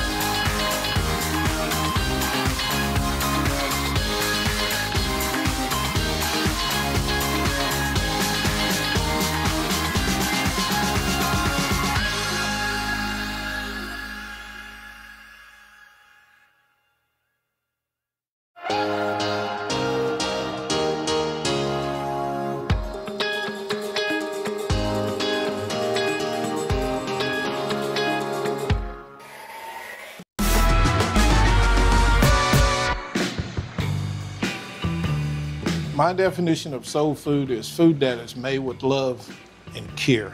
My mom used to always tell me, son, don't never make anything or never sell anything that you wouldn't eat. So that's my definition of soul food. Word has it, if you're looking for some real soul food in Myrtle Beach, Big Mike's has the best soul food in town. Born and raised in Myrtle Beach, owner Mike Chestnut is a well-known member of this community, bringing people together with recipes from his mom's kitchen for over a decade. Just like from Mama's house. And I'm like, man, this is delicious. I can't think of any soul food restaurant that I go to that is better than this. Time to meet Big Mike. Nice Welcome to Big Mike's. Mike. Yes, sir. Good to I'm see you. Al. All right. Yes, So sir. you guys all work here, right? Yes, sir. Yep. From Big Mike to Little Lennox, Big Mike's Soul Food isn't just family owned. You got all family from top to bottom. My wife, Maxine, she works here. And then also my oldest son, Michael, and my youngest son, Marcus, and my daughter, Michaela. It's the whole family. I mean, it's a family reunion. The whole almost ball of every day. wax. Yes, sir. Mike Chestnut, AKA Big Mike, has spent his entire life in Myrtle Beach, and he's become a well-known figure about town. He's always willing to give a hand to anybody who needs it, and he also takes pride in his work. Since I grew up here, I just want to feel like I'm giving back to the community. I serve as a deacon at our church and city councilman, involved in a lot of other organizations, whether it's the NAACP or American Culinary Federation. And then the restaurant, that's my true love, I'll be honest with you. Where'd your love of food come from? I would got to say it's from my mom. She could get in the kitchen at 7 o'clock in the morning and just had fun at what she was doing. Big Mike's mom, Rosalie Chestnut, worked in many restaurants in the area as a cook.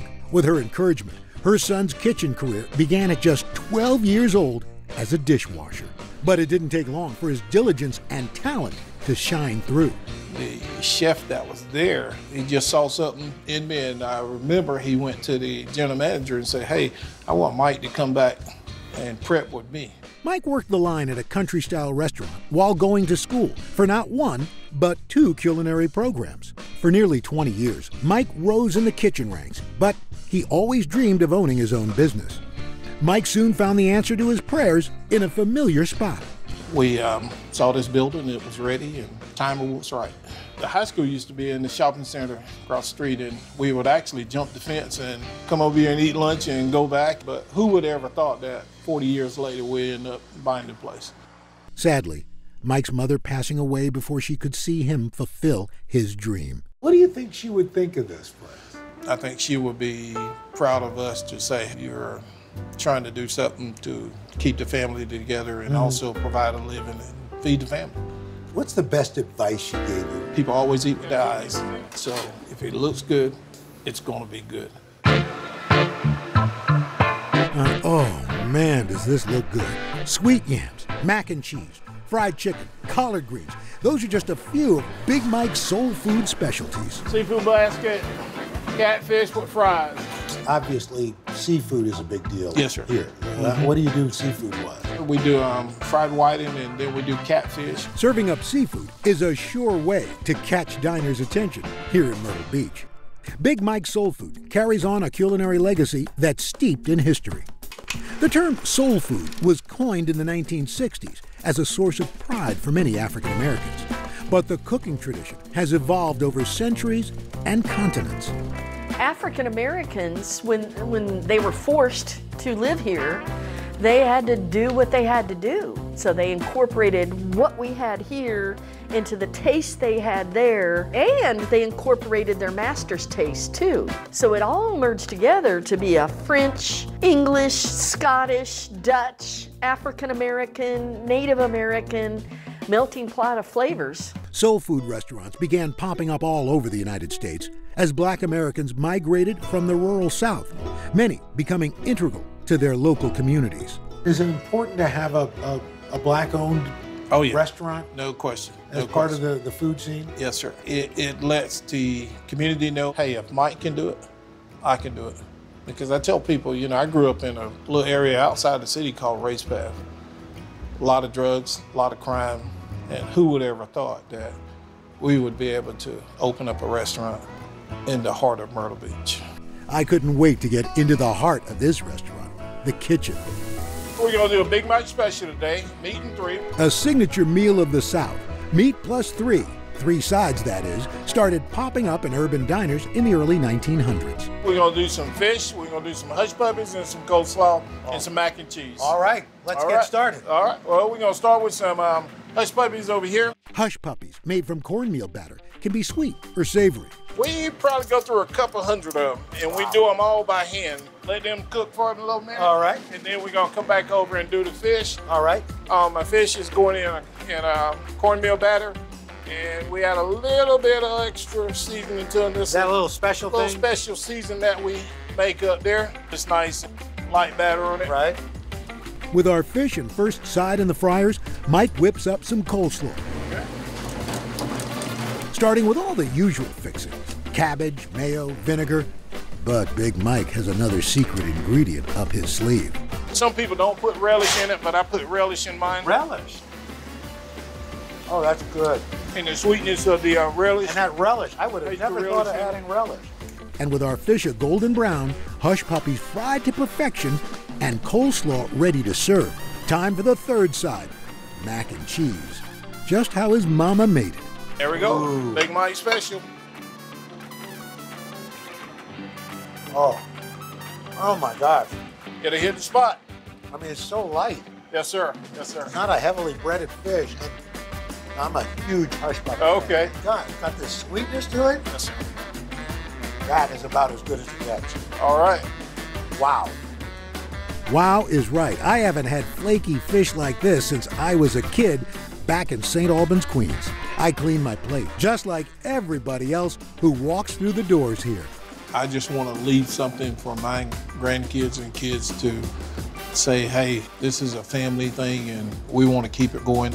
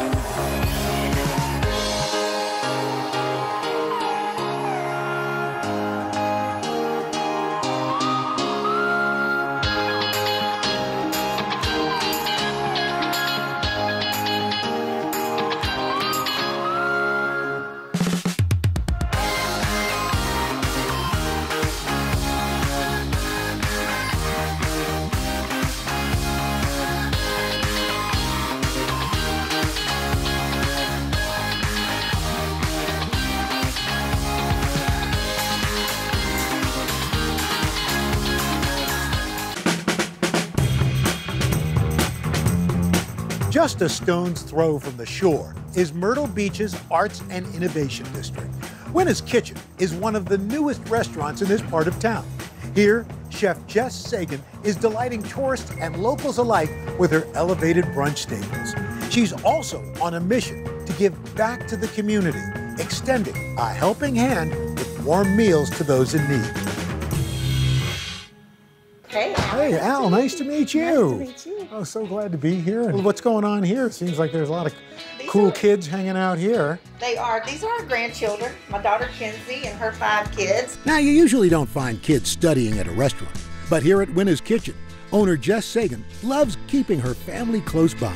So close, in fact, that all 5 of her grandchildren are homeschooled right here in the basement. So there's always time for a bit of family fun. I want to rock right now. I'll rock bass and I can't get down. I'm not into that. Jess's daughter, Kinsey, doesn't just teach here. She's also the co-owner and deeply invested in the heart and soul of this culinary adventure. I'm the brains and she's the brawn, but she's also the brains. I do a lot of the creative elements of the menu, but the day-to-day kitchen line restaurant is Kinsey. Even the name of the place is a nod to family. My mom's name was Linda. Her nickname was Winna. And when my mom passed away, she had a lot of regrets. And I knew that opening a restaurant was something that I would have a regret about if we didn't give it a shot. It was pursuing a dream, but also investing in a community that we believed in. At Winna's Kitchen, those facing homelessness are able to enjoy a meal totally free of charge. We say this all the time. We didn't open a 30-seat restaurant to make a lot of money. We opened a 30-seat restaurant to make an impact. And how do you do that? Our patrons can pay $5 and they'll either hang a card, it'll say #1, and we'll feed somebody for it, or they can take that card with them, and if they see somebody out on the street that they think needs it, they can give it to them. But our goal is to kind of restore dignity to people. They get to sit down at a table or the bar and be served. It's a calling that stems from her own journey. There was a point in your life where things were pretty tough. In my mid to late 20s, I took a leave of sanity, I say. I just checked out, and I ended up making some really bad choices that led me into a place of addiction and ultimately homelessness. Then I ended up going to live at the rehab program for homeless people, and I completed that program, and almost 6 years later, here we are. In rehab, Jess met her future husband, Walt, a volunteer from a local church program. Back on her feet, she devoted her professional life to her faith, serving as a worship pastor for 2 decades. What led you to opening up a restaurant? It is the food. We love to eat, y'all. Jess and Kinsey got their start in the food world by catering benefits for a local nonprofit. After a string of successful dinners, they took the plunge, opening Winna's Kitchen in 2021. The first item on their menu? The free #1 special. So what about for the folks who come in who need that meal? What's their reaction? The #1 reaction we get is they are so hesitant to let us serve them. We often have people, they're like, hey, do you need help with the dishes? And I'm like, no, you're a patron. Jess doesn't stop at serving free meals. She's given many a second chance, employing people who have faced addiction or homelessness. Not a lot of restaurants give back to the community. How did that evolve? So there's this passage of scripture, when you invite people to your house for a meal, invite the lowly in. And I would say it's easy to do nice things for people who are going to do nice things for you. But the real gift in the kingdom for us is doing things for people who can't do anything for you, and showing up for people who can't show up back, and loving people who might not ever love you back or even appreciate you back. That's really investing in people, and that's who we want to be. I mean, it's like dignity's on the menu. It is. Dignity is on the menu. Kinsey is just as passionate about her mother's mission. I'm so proud of my mom. You're doing great, sweetie. I love you. She has experienced such a hard life, and her attitude, her ability to overcome is just, I think most people would just lay down and give up, and it just drives her to do more and be more. She teaches her kids at Winna's so they can learn from their grandma's compassion on a daily basis. She is nice to everyone, and she's independent at the same time.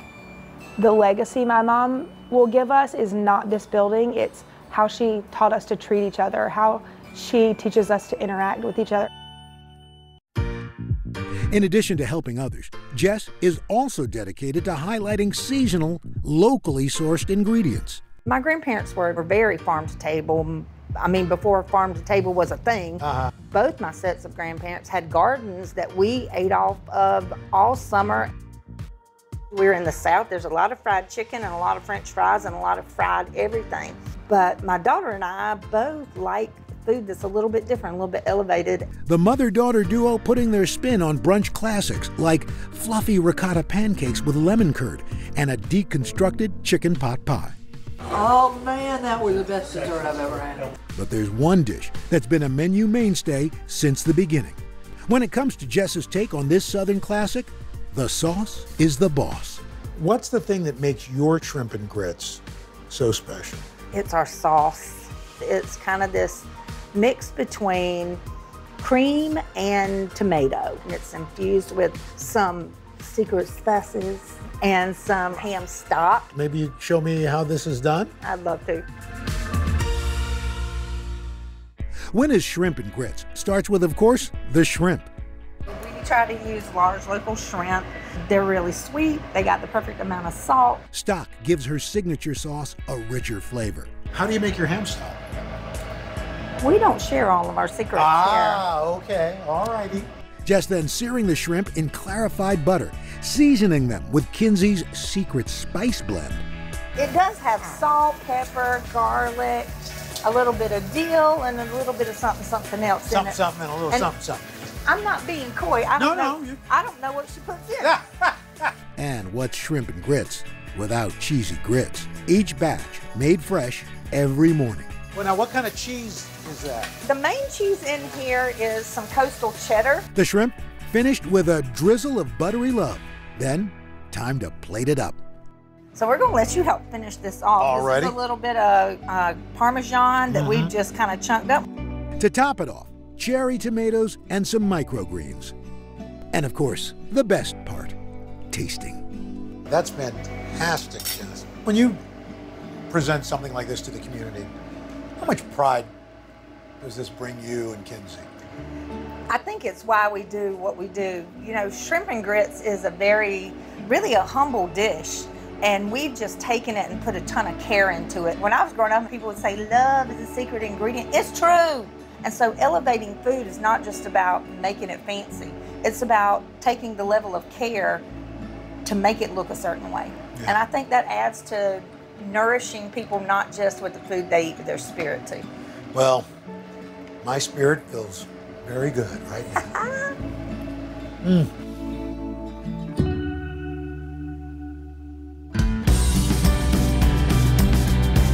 Whether you're looking to kick back with casual beachy fare or enjoy elevated modern menus, Myrtle Beach is a seafood lover's paradise. The very best of South Carolina's most beloved dishes can all be found right here. And there's no doubt that the thriving restaurant community shapes the heart and soul of this vibrant coastal city. This episode of Family Style is sponsored by Visit Myrtle Beach.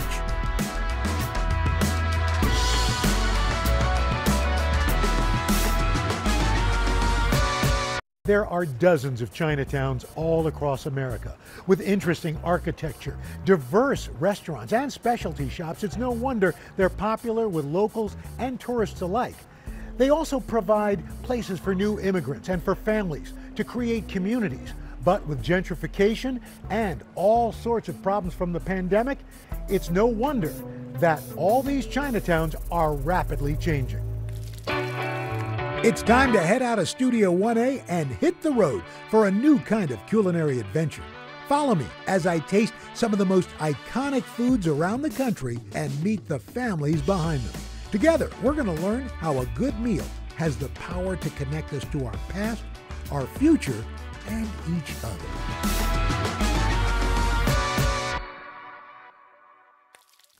Okay, so it's no surprise. There's incredible food to be found here in Manhattan's Chinatown, folks lining up all the time. But there used to be Chinatowns in cities and towns, big and small, all across this country.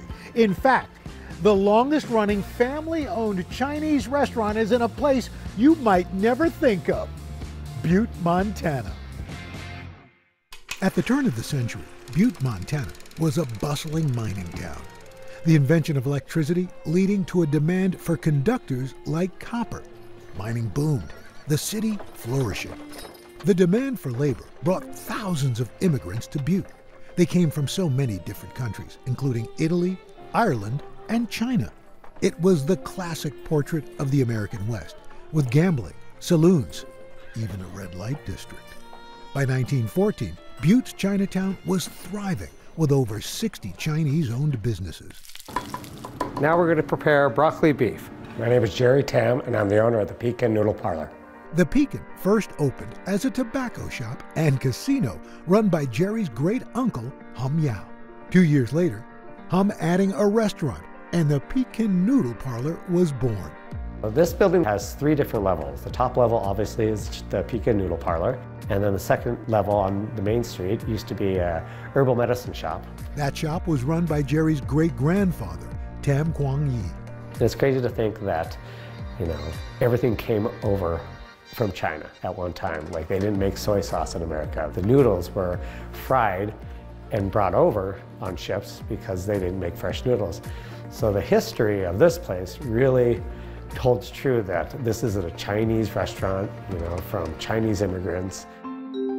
I met up with culinary historian Grace Young to learn more about America's earliest Chinatown. Where was the first Chinatown and how did it get started? The first Chinatown is San Francisco.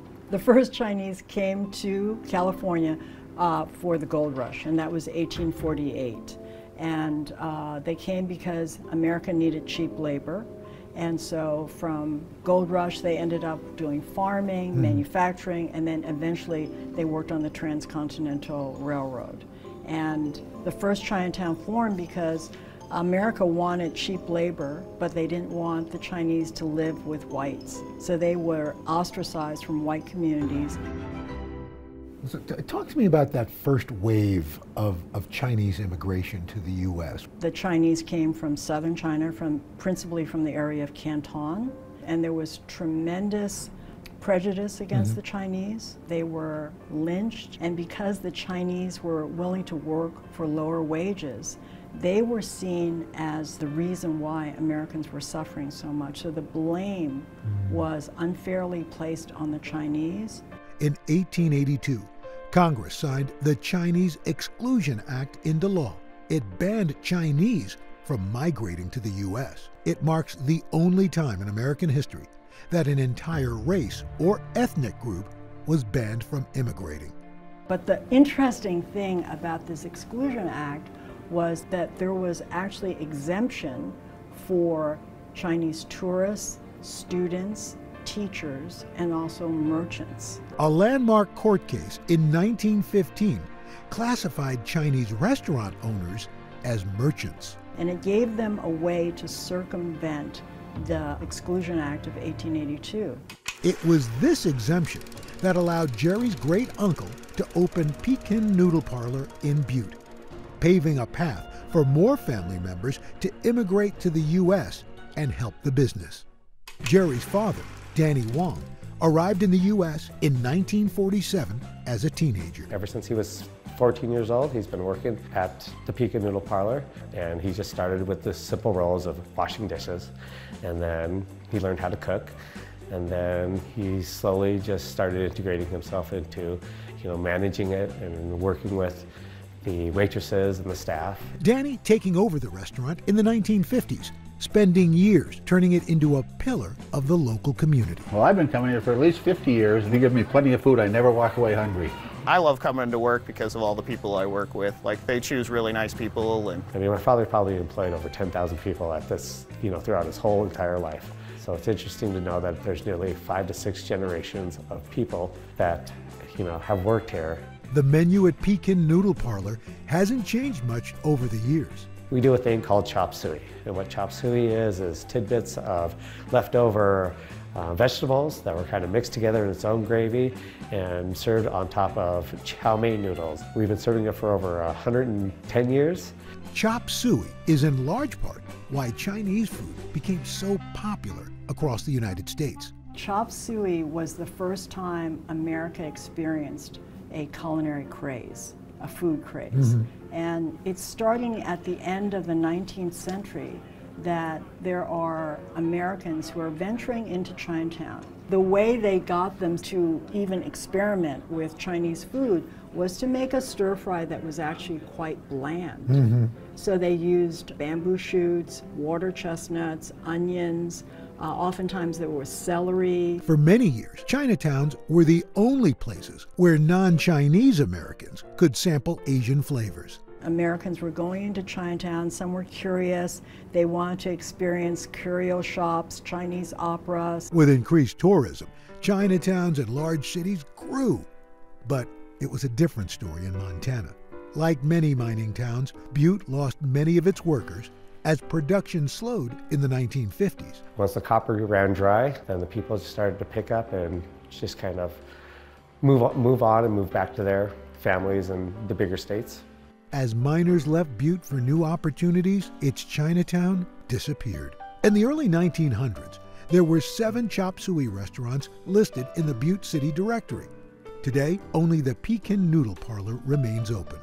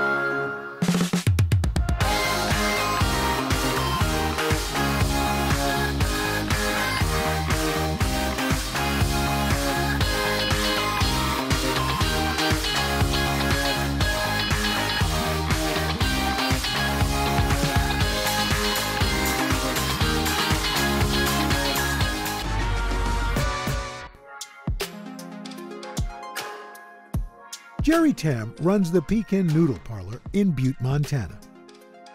People may know this is the oldest Chinese restaurant in America, but below it is so much history. Despite Pekin's historic status, Jerry says he was never pressured by family to join the business. I never learned to cook until I came back in around 2009, because like any Asian American, my parents wanted all of their kids to go to college, so we all went to colleges around the nation and to get a better education, to become a lawyer, a doctor, and what have you. But I went into fashion, and what was great about that is I got to see the world because of it. In 2004, Jerry even appearing on Bravo's Project Runway. But a few years later, family duty calling him home.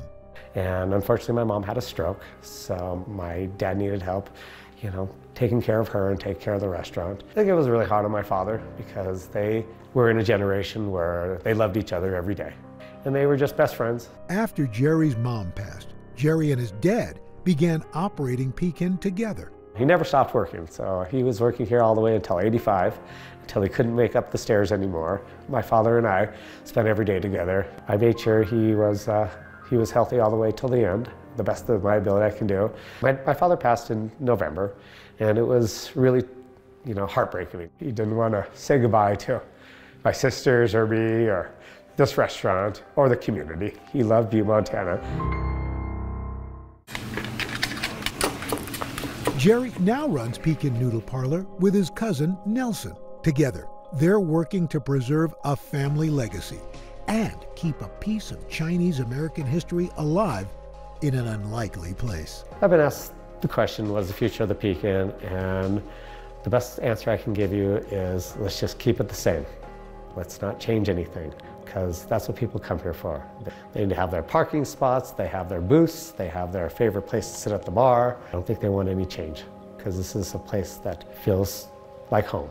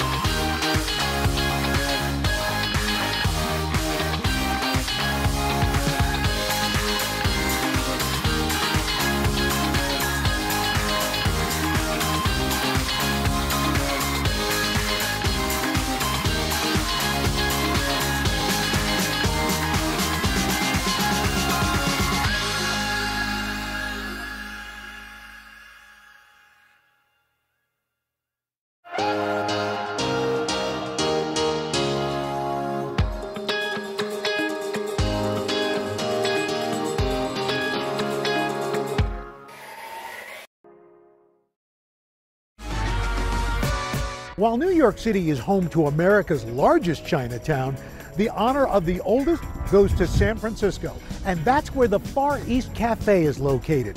It is one of the last remaining historic Chinese banquet halls.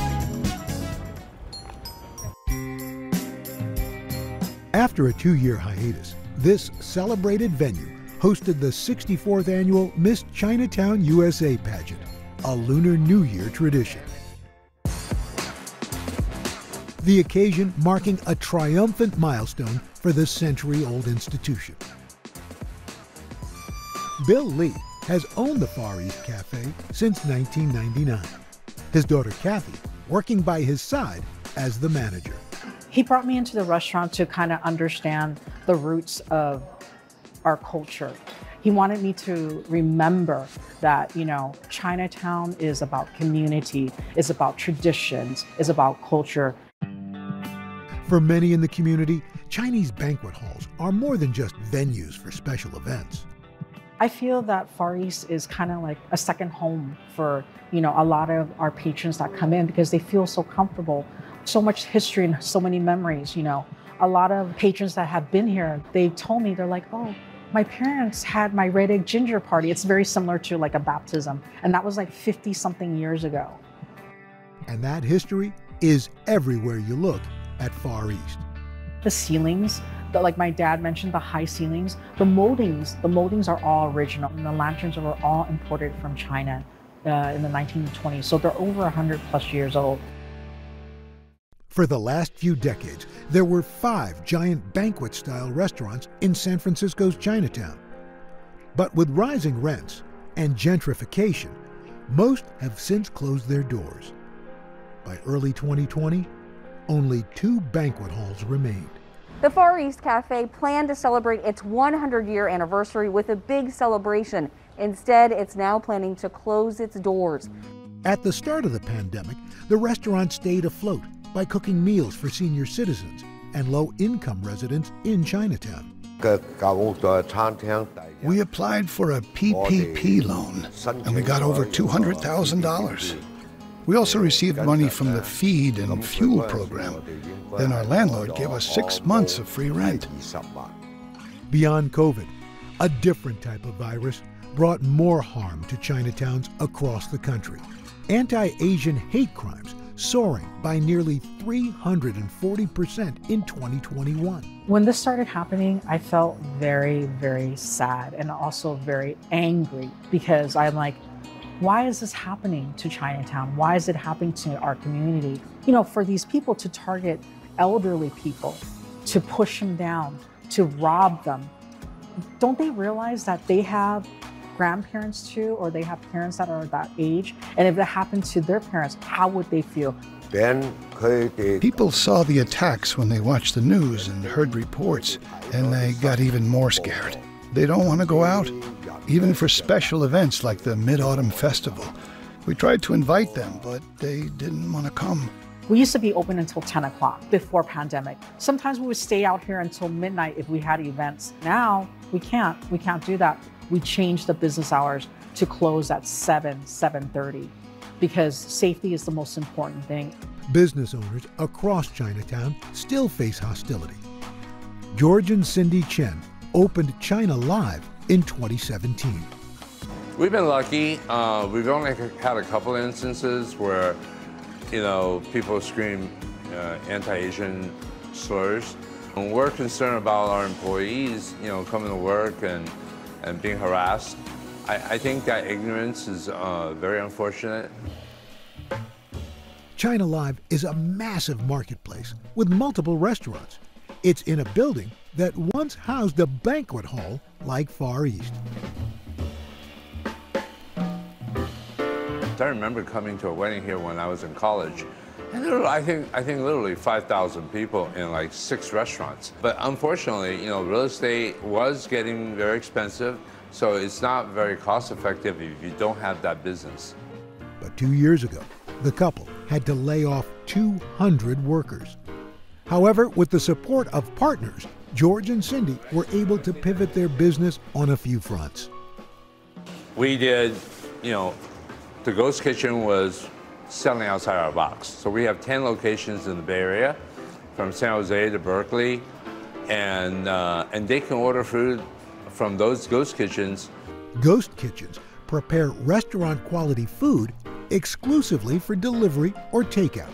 We sold so many Peking ducks, we didn't know what to do with all the duck fat. So what do? You make popcorn with it.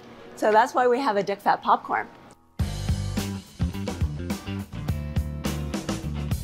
As business picked up, China Live was able to rehire 100 workers. Despite an uncertain future, these restaurants remain hopeful that business will rebound. There's more police presence. People are more, as a community, standing up for ourselves, making sure that we have like the buddy system, making sure that we're together and we feel safe, that we're walking together, that we have each other's back. I mean, dining out is an essential part of life, right? I mean, what more fun is to look forward to having dinner with friends you haven't seen at a new place or an old favorite place. But some old favorites just can't be replaced. During the pandemic, many restaurants have shut down. Far East is now the biggest restaurant in Chinatown. If Far East closes, there won't be space big enough to host large events for the community. We were overjoyed having that Miss Chinatown USA event here, a press conference, and just being able to reconnect with the community. It warmed my heart. And my dad was just like so overjoyed that people were coming in just to celebrate.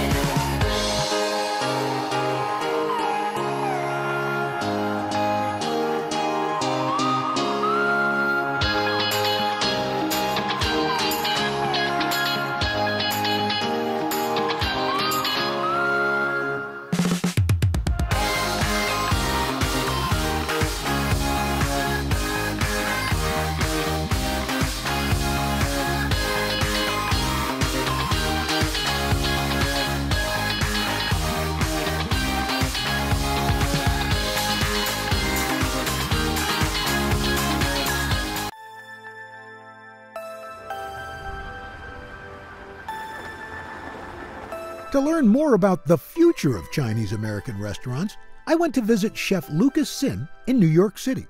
This savvy chef is on a mission to save mom and pop shops from closing and putting a spin on the classics. Hey, nice to meet good you. To see you. All right, can't wait to talk and taste. Come in here.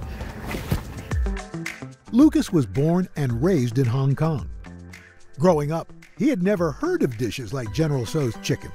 What was your first experience with Chinese-American food? Yeah. And did you go, what the heck is this? I was here for summer camp, and on Tuesdays, at 10 o'clock or so, right before bedtime, this van would pull up in the front of the school, and you could pick between sesame chicken, General Tso's chicken, orange chicken with broccoli and fried rice or white rice or whatever it was.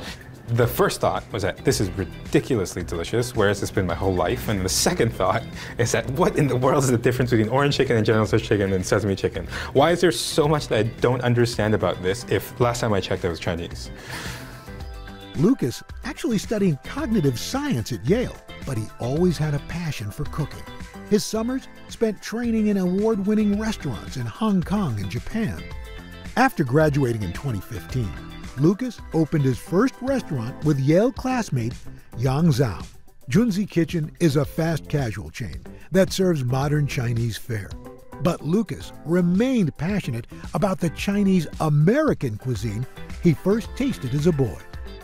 So how did Chinese American food, the food that we have become familiar with, how did that develop? How did that happen? Now, Chinese takeout is interesting, right? Because it's all over the United States. So these folks come in, they apprentice in a restaurant, they learn those recipes, and they then go move somewhere on else, right? to open their own Exactly, restaurant. and then their cousins come from Fujian, and then those recipes are passed on, and there's a remarkable similarity to these dishes. Despite the popularity of Chinese American food, many family-owned restaurants that once dotted Chinatowns and other urban areas have been closing for years. Opening restaurants is really difficult, and running restaurants is perhaps even more difficult. These moms and dads open these restaurants so that their kids can go to university and become lawyers and doctors and television hosts and whatnot. And now they're finally able to do that. They don't need to run these restaurants anymore, right? Suddenly livelihoods have changed. That's a good thing.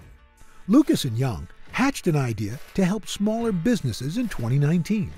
Nice Day seeks out restaurants facing closure, then works with the owners to remodel the space and update the menus. The pandemic stalled the team's initial plans, but the second location in Long Island is slated to open this spring. It's important to me that these new Chinese American takeout restaurants that we're building called Nice Day work with the previous generation of owners, because they have a lot of knowledge that we don't. They know their customers, they know what sells, they know how to cook these dishes, they have recipes. You raise an interesting point, Lucas, in that you talk to these retired Chinese restaurant owners. Is that part of the sense of trying to memorialize what could be lost? Now, preserving recipes is part of it, but the other important part is preserving the way business is done. Chinese takeout restaurants are one of the few restaurants in the world that if they're open from, let's say, 11 to 10, the work hours are 11 to 10. They don't have any prep hours. The same cooks that do the wok stir fries are also prepping during the day. It's ridiculously efficient, and it's got to do with the setup and the way that the kitchens are run, but it's also important to us that we give back to this last generation and that we can make sure that owners who want to retire can retire well, and that legacy can be preserved in a new type of American Chinese takeout restaurant. While Nice Day pays homage to popular Chinese American recipes, Lucas has been celebrated for his innovative fusion dishes.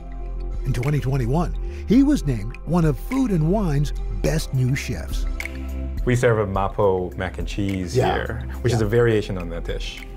It's fusion-y and it's silly, and it's just an attempt to do something ridiculous.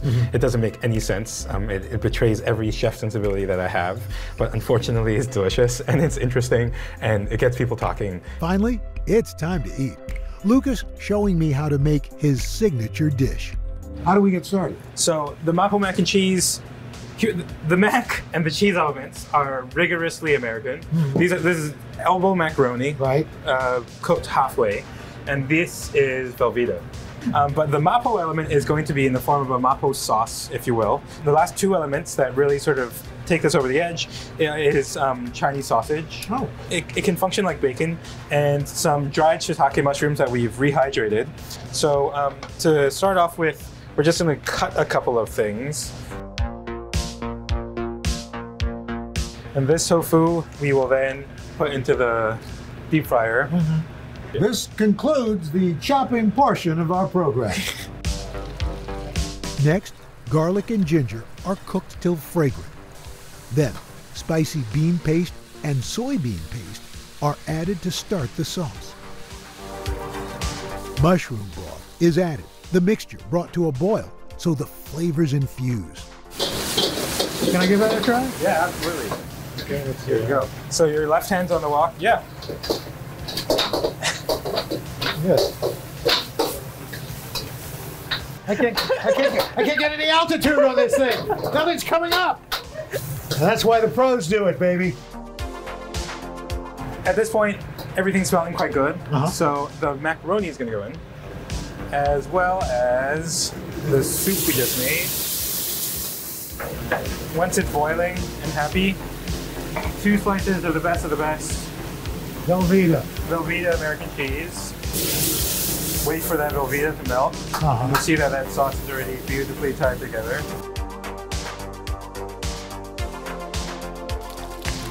We like to plate this dish in the Chinese takeout box. Oh, wow. Because it's silly. Well, why not? It's fun. Boom. Some fried tofu puffs as croutons go over the top. That's a little bit of texture and the homage to the original mapo tofu. These fresh scallions are actually really important because they cut through the heaviness of the original dish. Wow. Just a little spice, the creaminess, the crunch of the tofu. I hope you get a little bit of the Chinese sausage, yeah. Whoa, you've never had mac and cheese like this.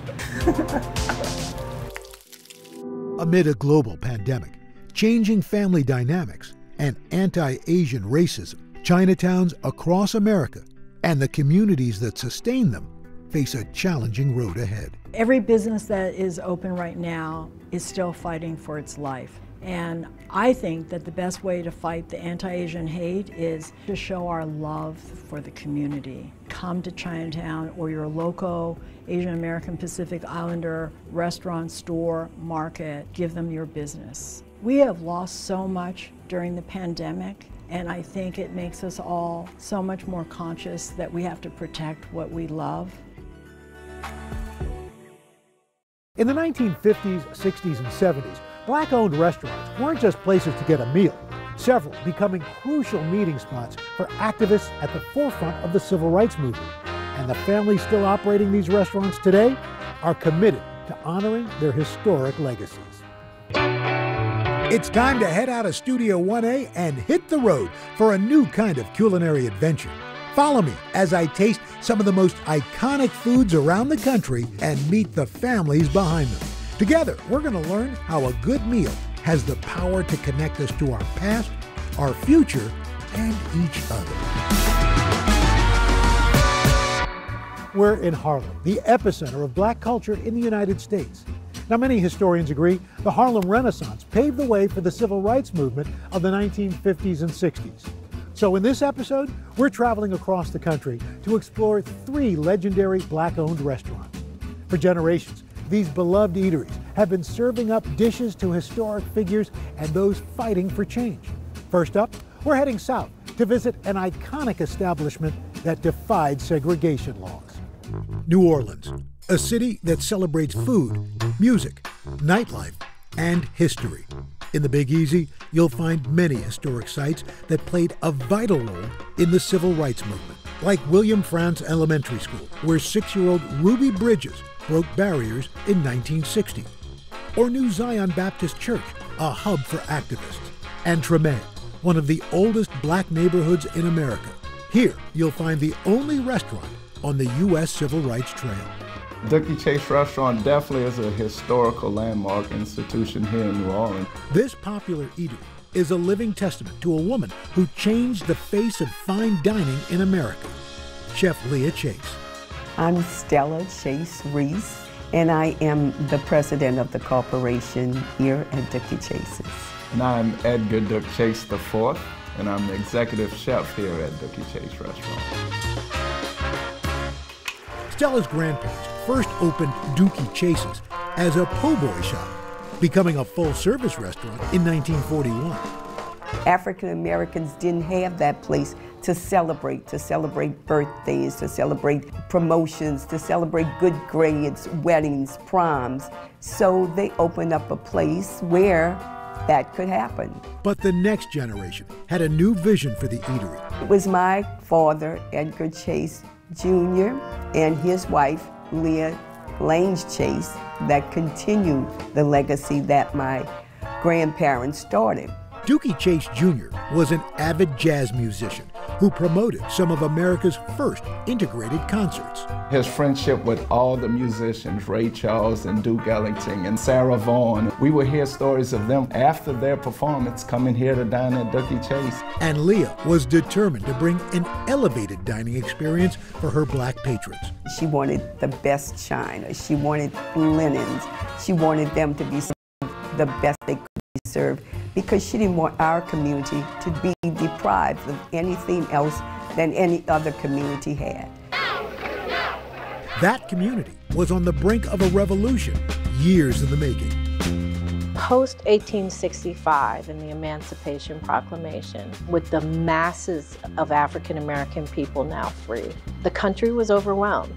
Hierarchies needed to be reestablished. It was important from a white supremacist point of view that Black folks knew their place. By the late 19th century, Jim Crow laws legalizing racial segregation in the former Confederate states. Those laws were further cemented by the Supreme Court case Plessy versus Ferguson, which upheld the separate but equal doctrine. But Dooky Chase's defied those laws, welcoming patrons of all races to dine and discuss political issues facing the Black community. Their willingness and openness to everyone in the community made them a hub of safety, made them a hub of belonging. But that openness also made the Chase family a target. There were times that we had people throw things in and try to, destroy the peace. But that didn't frighten my parents. They continued because they know what they were doing was the correct thing to do. By the 1960s, Dooky Chase's had become a go-to spot where activists could connect and strategize. We had the opportunity to serve many of our civil rights leaders, Martin Luther King, Jesse Jackson, Rosa Parks, Thurgood Marshall. The list goes on and on. And then Freedom Bus Riders, they came here. My parents realized that until we all learn to enjoy life together and get to that part where social justice would be for everyone, that this community or any other community in our country would not grow and will not be better. In the 1970s, Leah becoming passionate about promoting Black artists. Her love of art was also celebrated here at Dooky Chase's when she gave African American artists the opportunity to actually display their art on her wall, because at the time they had no place to display their art. Her extraordinary life even becoming the inspiration for Disney's first Black princess, Tiana. It meant a lot for her because she did have some of the kids dress up and come here. Leah Chase, the queen of Creole cuisine, passing away on June 1st, 2019. But her spirit and her culinary traditions are in vigilant and capable hands. This is Leah Chase's kitchen. It's set up the same way, and we love it like that, because as you know, she's still with us. She's still watching us. Chef Duke continues to serve Creole cuisine that's been on the menu for decades, from red beans and rice to shrimp clemenceau and the famous chicken a la Dooky. But the restaurant's most popular dish, gumbo. You think back to the civil rights era when we had leaders strategizing in our upstairs dining room. We fed them gumbo. You think about presidents today, President Barack Obama, President George Bush came here. We always started them with gumbo because my grandmother always believed that her gumbo will solve any problems, and we like to say her gumbo changed the course of America. Gumbo, an official state food of Louisiana. Dooky Chase's version has a little something for everyone. Not one, but two types of sausage.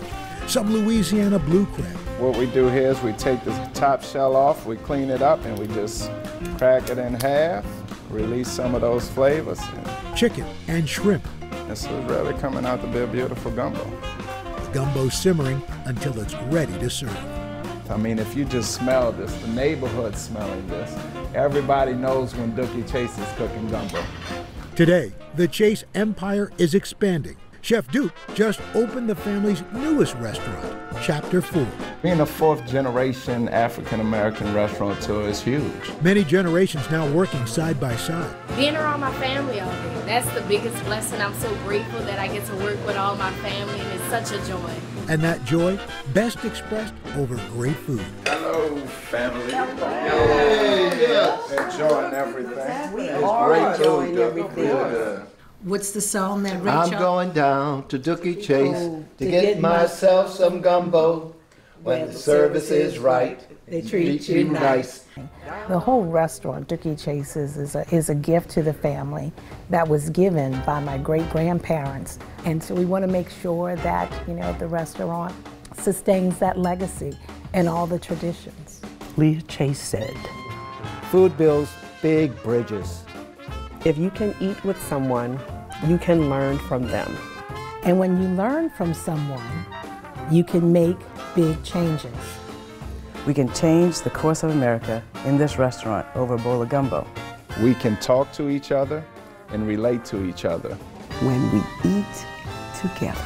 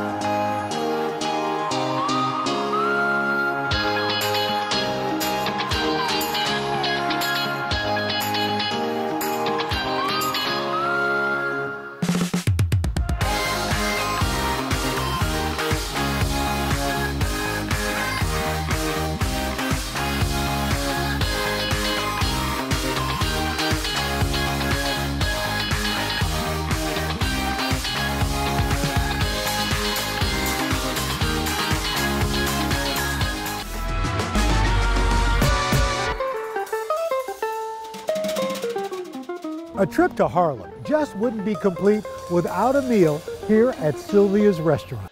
This neighborhood institution has been serving up soul food since 1962. And what started as a small luncheonette has now become a family empire, beloved by tourists, locals, and plenty of famous faces. The cornbread was sweet, it was warm, and it just reminded me of home. It took me back to my grandmother's cooking, so I really enjoyed it. What brought me here today was that I was hungry and wanted some good soul food. So where do you go in Harlem? Sylvia's. Soul food is the cultural identity marker that really symbolizes our journey as a people living in America. Triness Woods Black is the granddaughter of the legendary queen of soul food, Sylvia Woods. Sylvia grew up in Hemingway, South Carolina, where she met her love, Herbert Woods, when they were 11 and 12. They fell in love picking beans after school. But this entrepreneur-to-be wasn't content with life on the farm. My grandmother, she came to New York when she was 16. She knew that this was a place that was more palatable for African Americans to really live. Sylvia and Herbert were among the estimated 6 million African Americans who left the Jim Crow South during the Great Migration. They came, north to escape all of the atrocities that were happening and to really be in control of their lives. If you were black, Harlem was the place to be. Sylvia finding work at a diner, Johnson's Luncheonette, which she eventually purchased from the owner with a loan from her mom. Mr. Johnson knew that my grandmother would make it. And on August 1st, 1962, Sylvia's Restaurant was born.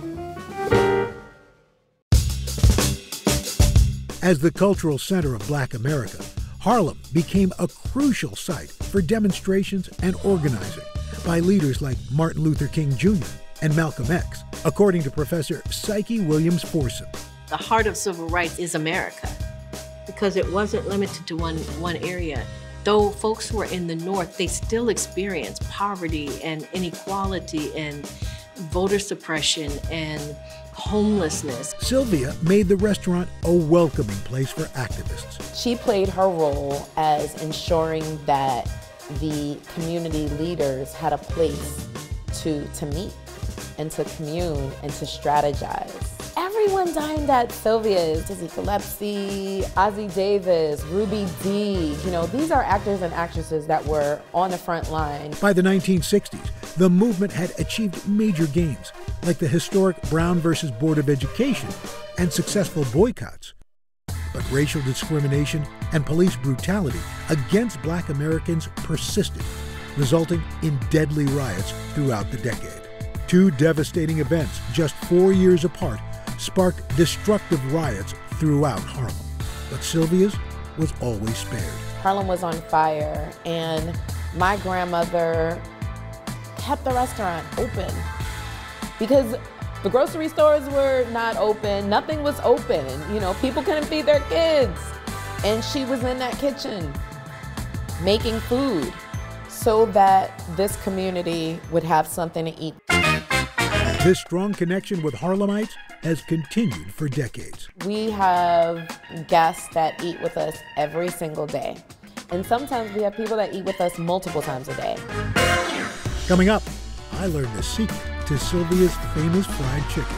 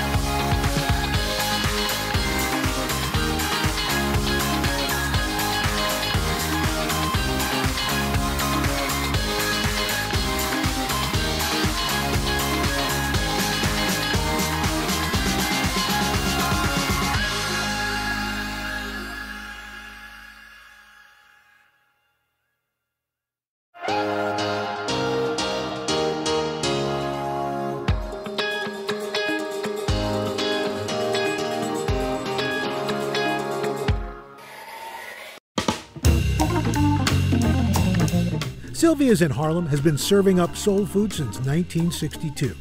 And this native New Yorker couldn't wait to get back into their historic dining room. Oh, wow. It's so good to see you. It's been so long. It's been way too long. Missed you. I've missed you too. But you know what? The good thing about Sylvia's is it's like I saw you yesterday. It's coming home. It's coming It's home. coming home. The dining room walls showcasing famous faces and political figures, along with treasured memories. This picture is one of my grandmother's favorites. This was when Winnie and Nelson Mandela came to New York when he was freed. Eating here has become a rite of passage for many candidates. And there's a young man, I don't know whatever happened to this guy. You know, I think he might have turned out okay. I think so. Yeah. After a meal here, Yeah. this is what sent him on his path. That's right. It was the chicken. It was the chicken. But the heart of Sylvia's is Harlem.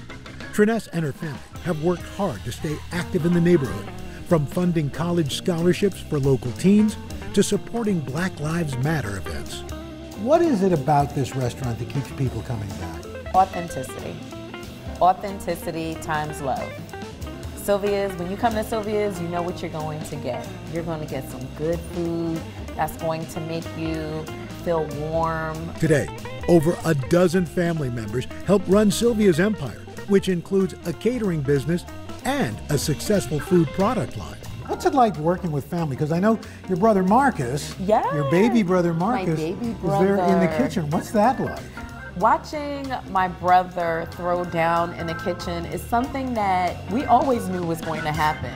Executive Chef Marcus Woods has been at the helm for 5 years. Sylvia's grandson, it is so good to see you. Yeah. And you're back here, you're running the kitchen. What's that like for you? I mean, knowing that this legacy your grandmother's had. I'm honored. I still get to cook for people like you and the community of Harlem. So as long as I can do that, I'm happy and always honored and blessed. You know, the amazing thing is food brings people together. You look in that dining room, everybody's there. Yes.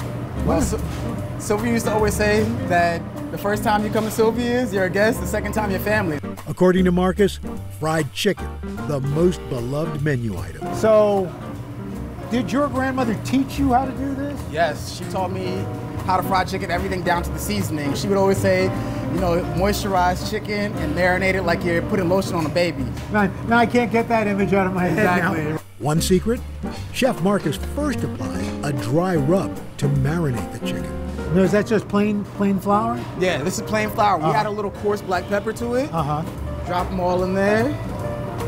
You just want to give it a little mix. Again, the baby metaphor. The baby metaphor. Like you're tossing the baby. After the chicken's coated, it gets a gentle shake. Then it's into the deep fryer. That looks like tender love and care right there. Oh, You see yeah. how gentle he's putting it in there? Putting the baby to bed. Yep. They'll let you know when they're ready to wake up. What's the best part of working here? That every day when I walk in, I get to feel like my grandmother's still with me. Yeah. Wow. Like I feel her, I can really feel her presence in this place. And it reminds me every time you're feeling a little lazy, it's like, all right, she's watching. You better pick up the pace. And she treated everybody the same. Celebrity, normal person, worker, dishwasher, cook, chef. I don't know if I can ever live up to who she was, but I'm gonna try. She was an amazing person. After about 15 minutes, golden perfection. Wow. That looks perfect. Now, I know you're a thigh person, so I know am what a you're thigh going person. for. Oh, I remember how good this is. That's perfect. Perfect? Wow, the seasoning, it's moist, crisp. Oh. Your grandmother's smiling right now. That's Sylvia's fried chicken right there. You treated the baby well. Mm-hmm. Marcus, this is fantastic. It's so great to see you. Yeah. If you don't mind, I'm going to take this piece to go. Oh, I'm gonna pack up a whole bunch for you. Thank you.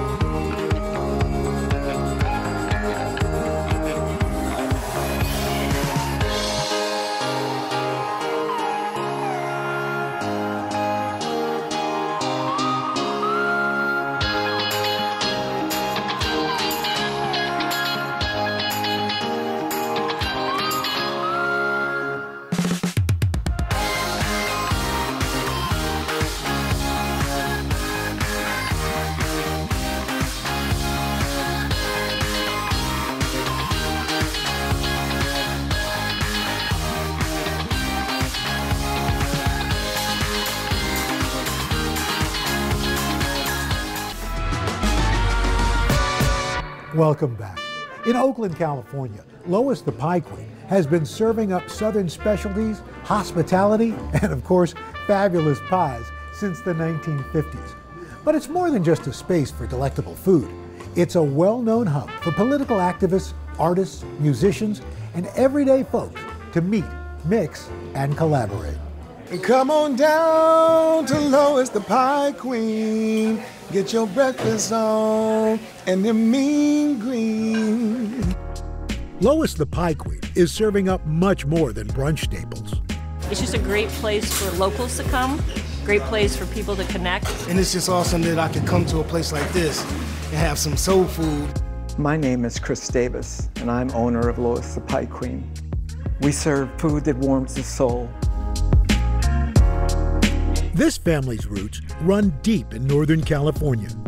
Lois Davis, Chris's mom, began selling homemade pies at her church in the 1940s. They were an instant hit.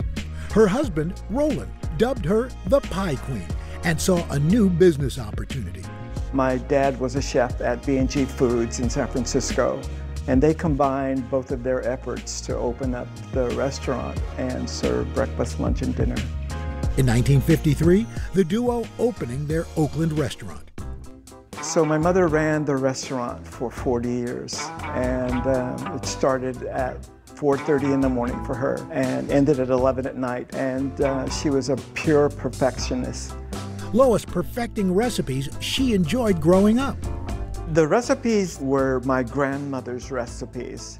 My grandmother was from Texas, and they have maintained the test of time. All of the items that are on the menu were pretty much on the menu when my mom started the restaurant. From key lime pie topped with raspberry jam to banana cheesecake, sweet treats are always popular here. But there are plenty of savory staples that keep customers coming back every morning. And there's one dish with a special place in many folks' hearts. You might not find salmon croquettes on the menu anywhere in the Bay Area.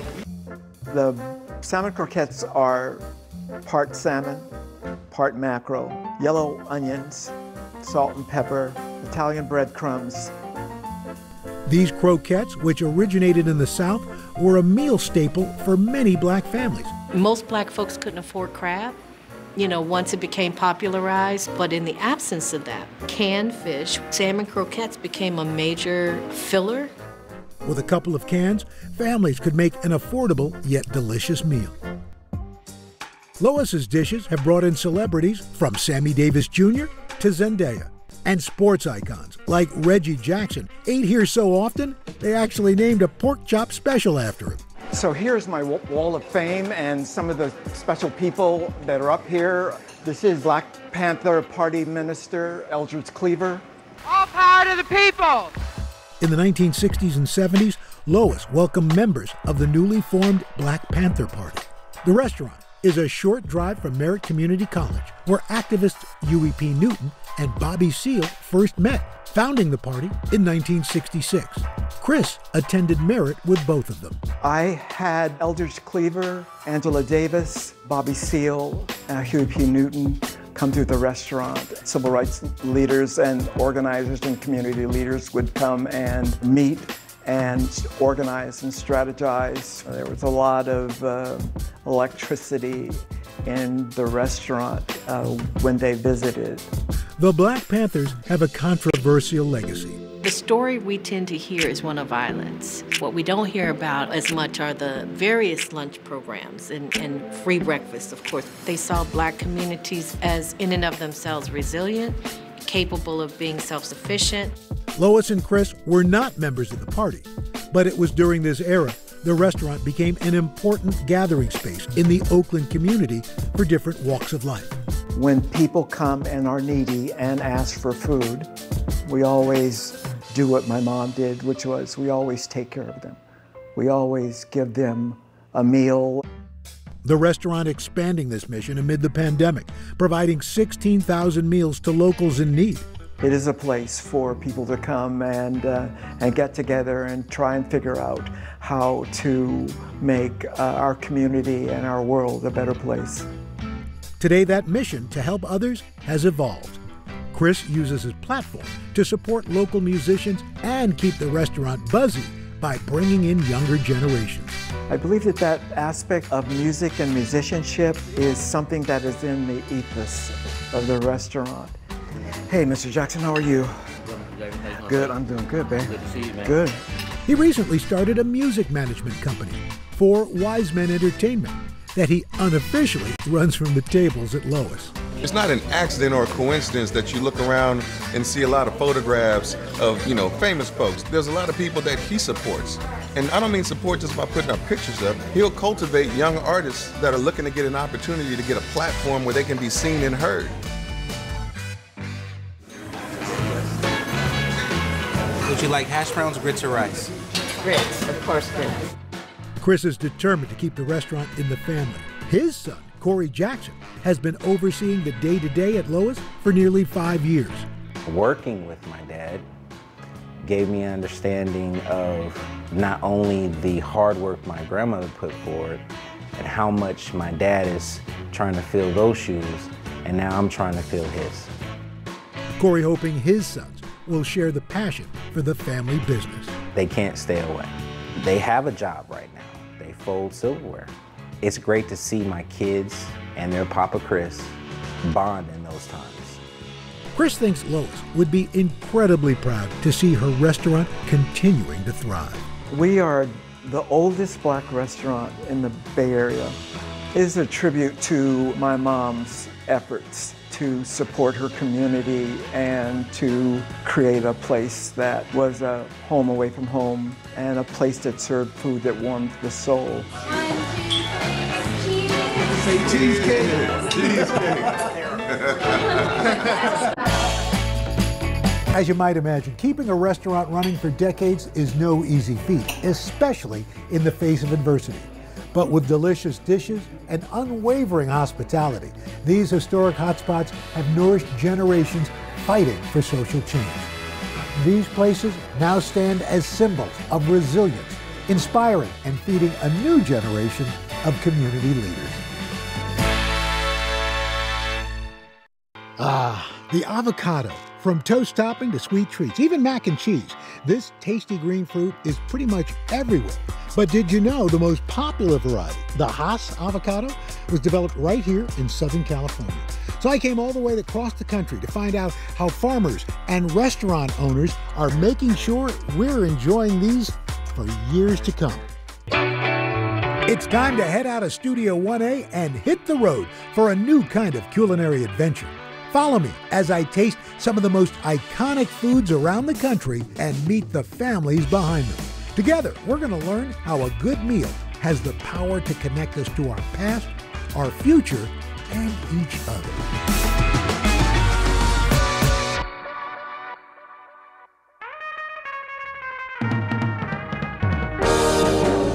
We call this right here the avocado tunnel of love. In the past 20 years, believe it or not, avocado consumption has tripled in the United States. Today, the average American eats 8 pounds of these babies every year. I'm at Rancho Vasquez, one of the oldest avocado orchards in the country. Here, the Vasquez family grows several different varieties. Let's avocado check it out. Oh, welcome to Rancho Vasquez. Art? Yes, Nice Art. to meet you. How's it going, sir? Damian Vasquez. Damian, nice Welcome to see the you range. guys. Army veteran Art Vasquez has turned his love for avocados into a true family obsession. Vasquez! 4 generations live together on this scenic ranch. Many of them work in the orchard and help run the business. I've never been to an avocado farm. Wow. So this will be a lot of fun. You guys going to give me a tour? Absolutely. All right, let's go. Art's grandfather, Refugio Morones, moved to the U.S. from Mexico in the 1920s. He picked avocados and citrus fruit on several farms, but always dreamed of having his own orchard. When Art was 7, the family purchasing their first acre of this ranch. And that's when my grandfather, Refugio, started teaching me how to take care of the trees. That's when I really started loving picking. My brother and I would pick the avocados, take the avocados down to the town, knocking on doors, selling the avocados. Art put his passion for produce on hold to pursue a career in the auto parts industry. In 2002, he was able to buy the entire property, which was destined to be raised for new houses. We've taken it from 250 trees all the way up to 3,750 trees. This is something, a sustainable legacy that I can leave here and teach my children, grandkids, and the family how to work the earth, how to grow things organically. Art had also saved a piece of Golden State history. Avocados are native to Mexico, but some of the first avocado trees in the U.S. were planted in L.A. County in the mid-1800s. Henry Dalton, a wealthy trader who owned ranches in California, fell in love with the fruit during trips to Central America. In 1848, Henry planted the first avocado tree in Azusa. So when he moved to Los Angeles and he took over and bought Rancho Azusa, he knew there was fresh water coming from the Azusa Canyon. And so because of having the fresh water source and the awesome soil, he knew avocados would be great here. During a tour of the ranch, I got to see a living part of that history. What makes it special is one of the first planted avocado trees in the western United States. This puppy is one of a kind. It's like us, Al. It's one of a kind, okay?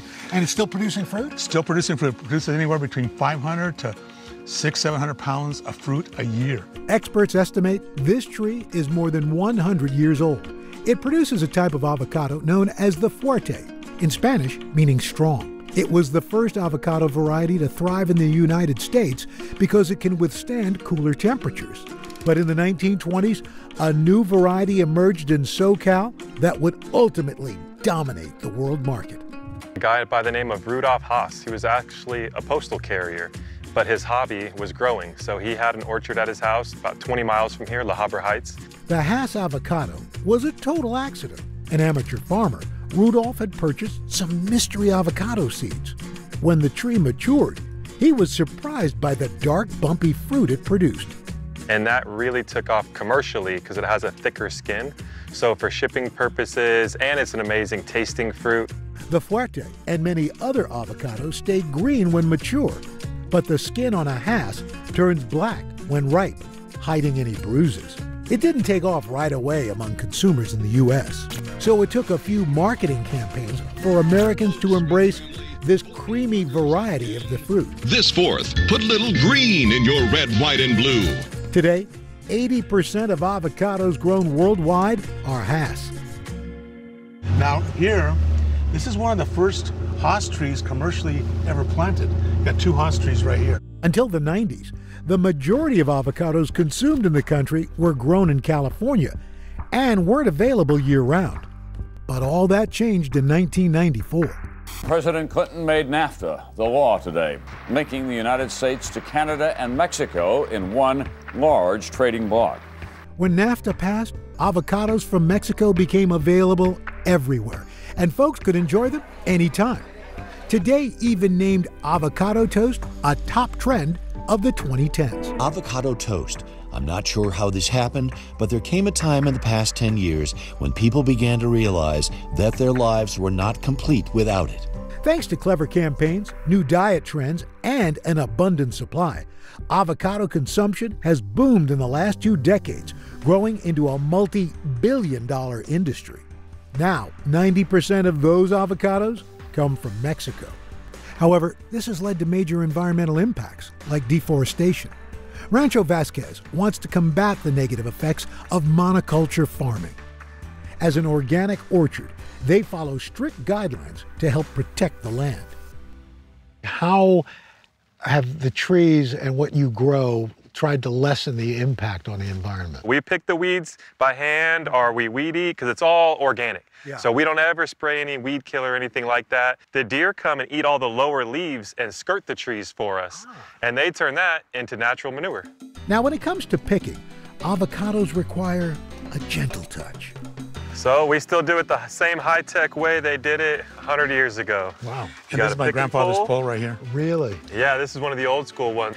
So you can pick any of these you want. Okay. So yeah, you just slide it right up till the avocado goes in the basket, and then you pull on the rope. There you go, you're almost there. Pretty different. You're doing pretty darn good, you know? A little bit further, and then pull the rope. There you go, you got it. Good job.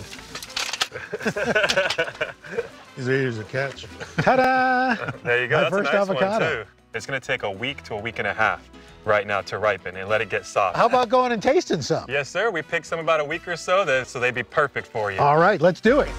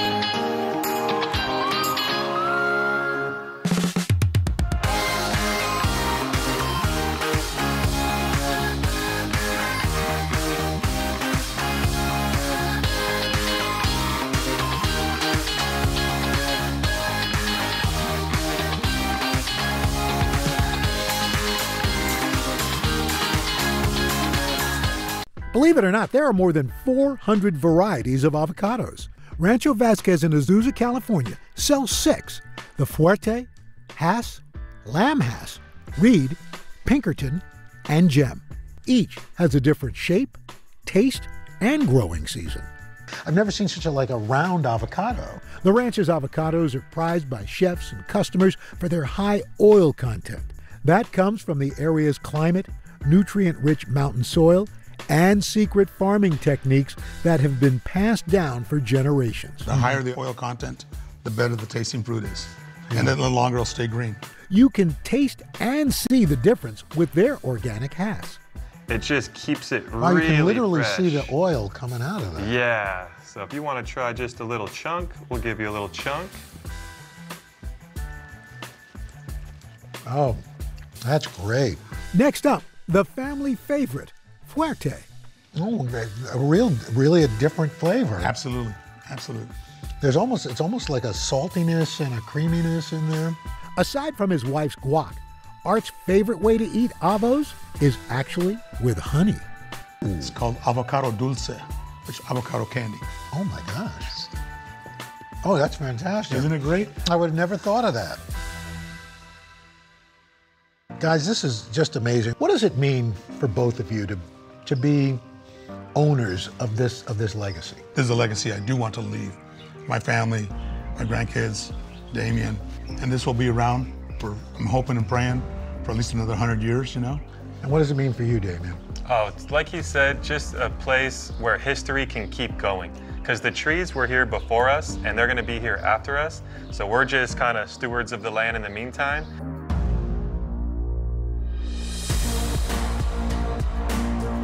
Let's share a little of this guacamole. Yes, sir. Yep. Let the chips fall where they may, as long as they've got guacamole on them.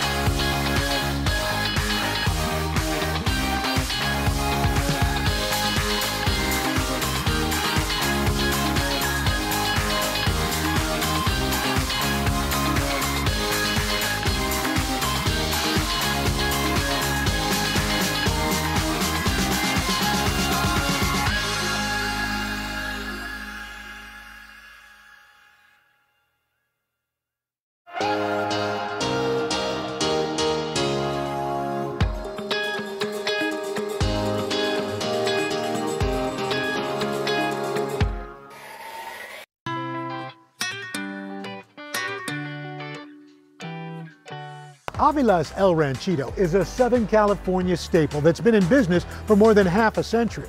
They've got 13 locations and counting of this family-run chain, but no two restaurants are exactly the same. Every Avila's owner puts their own spin on the family's traditional Mexican recipes. But here at the Seal Beach Outpost, they claim to have the best guacamole. So I've come to learn their secrets. It's time to guac and roll. Hey there, wow, got a lot of folks here. The aunts, uncles, siblings, and cousins behind Avila's El Ranchito really treat their guests like family. This location is run by Elise Avila Smith, a third-generation restaurateur. She credits the family's success to her grandma Margarita's hospitality. You know, she just focused on really what we focus on, good, fresh food. Salvador and Margarita, or Mama Avila, immigrated from Mexico to the U.S. in 1958. How did they get into the restaurant business? My father had an opportunity to buy a restaurant and talked to my mother and decided, you know, this is a great opportunity. Salvador using his life savings to purchase the old restaurant property in Huntington Park. He turned to his 6 kids, including Elise's dad, Victor, for support. We would go after school and help them do whatever needed to be done. And my father was pretty much during the day taking care of the whole restaurant, and my mother was in the kitchen. So she was the only one in the kitchen. And Grandpa Boulder was washing dishes. Mama's traditional recipes have been passed down through many generations. They've come from way, way back in Mexico. When it first opened in 1966, Avila's was the only Mexican restaurant in the mostly white neighborhood. Many customers had no interest in Mama's traditional dishes, so she developed a strategy to draw people in. It seemed like natural for my mother to offer the people whatever they wanted, so it was more like a home. If they didn't have it on the menu, then my mother would go in the kitchen and make it anyway. Over the next 3 decades, the Avila siblings opened 6 new restaurants in Southern California. This expansion wasn't a coincidence. Americans at the same time were falling in love with Mexican food. In the early 80s, there were an estimated 2,500 Mexican restaurants in the U.S. Today, there are more than 60,000. I was bussing tables here as a child.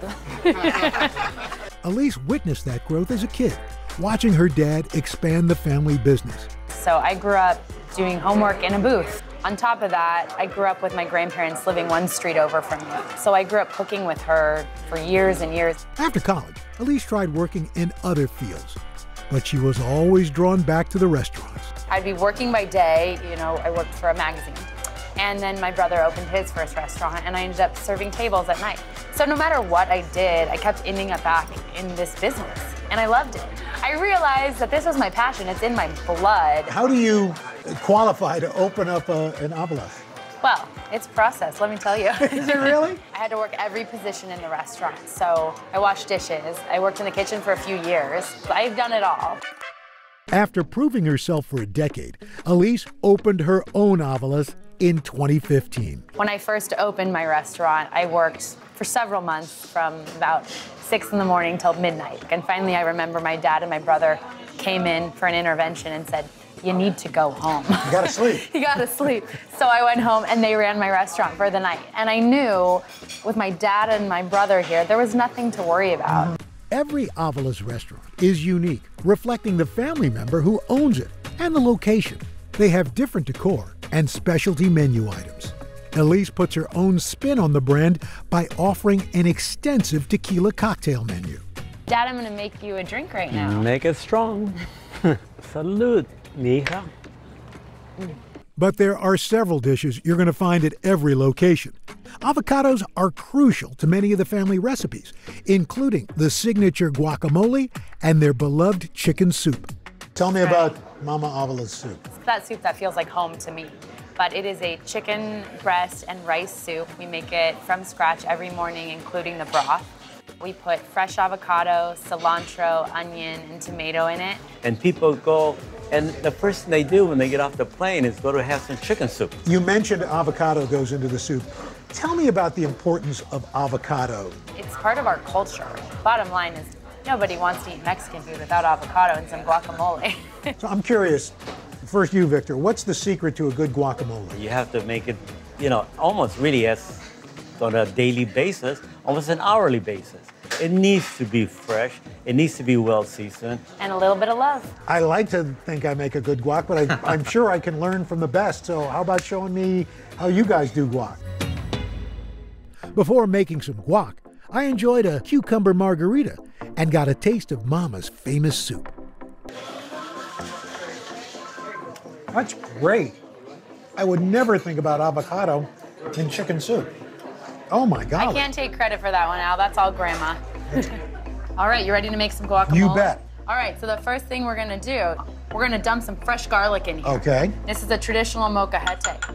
From there, you're gonna sprinkle a little bit of salt Just on a top. little bit of Just a little bit of love. And then you're gonna use the chop to go ahead and grind it in there. A molcajete, a Mexican mortar and pestle, is made from volcanic rock. And it's the family secret to great guac. The rough surfaces help crush the ingredients, releasing their natural oils better than chopping them up with a knife. And we're gonna get in some fresh avocado. All right.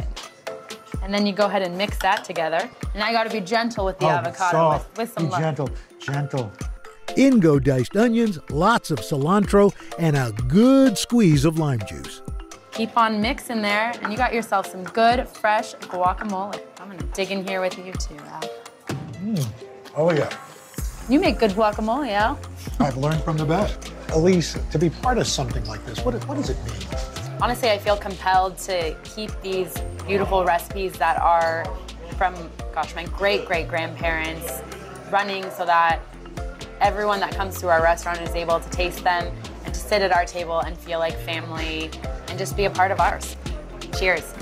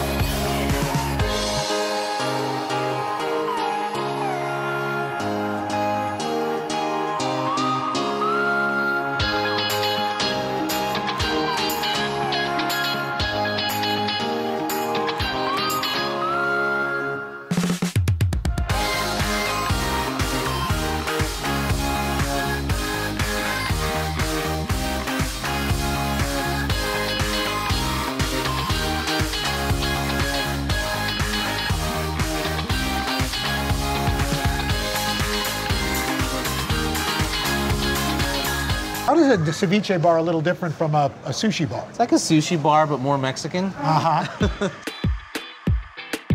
This lively food court is home to several family-owned hidden gems. In fact, here you'll find Holbush, a modern eatery renowned for its sustainable seafood. The chef behind this vibrant menu pairs flavors from his childhood in Mexico with the freshest of California fare.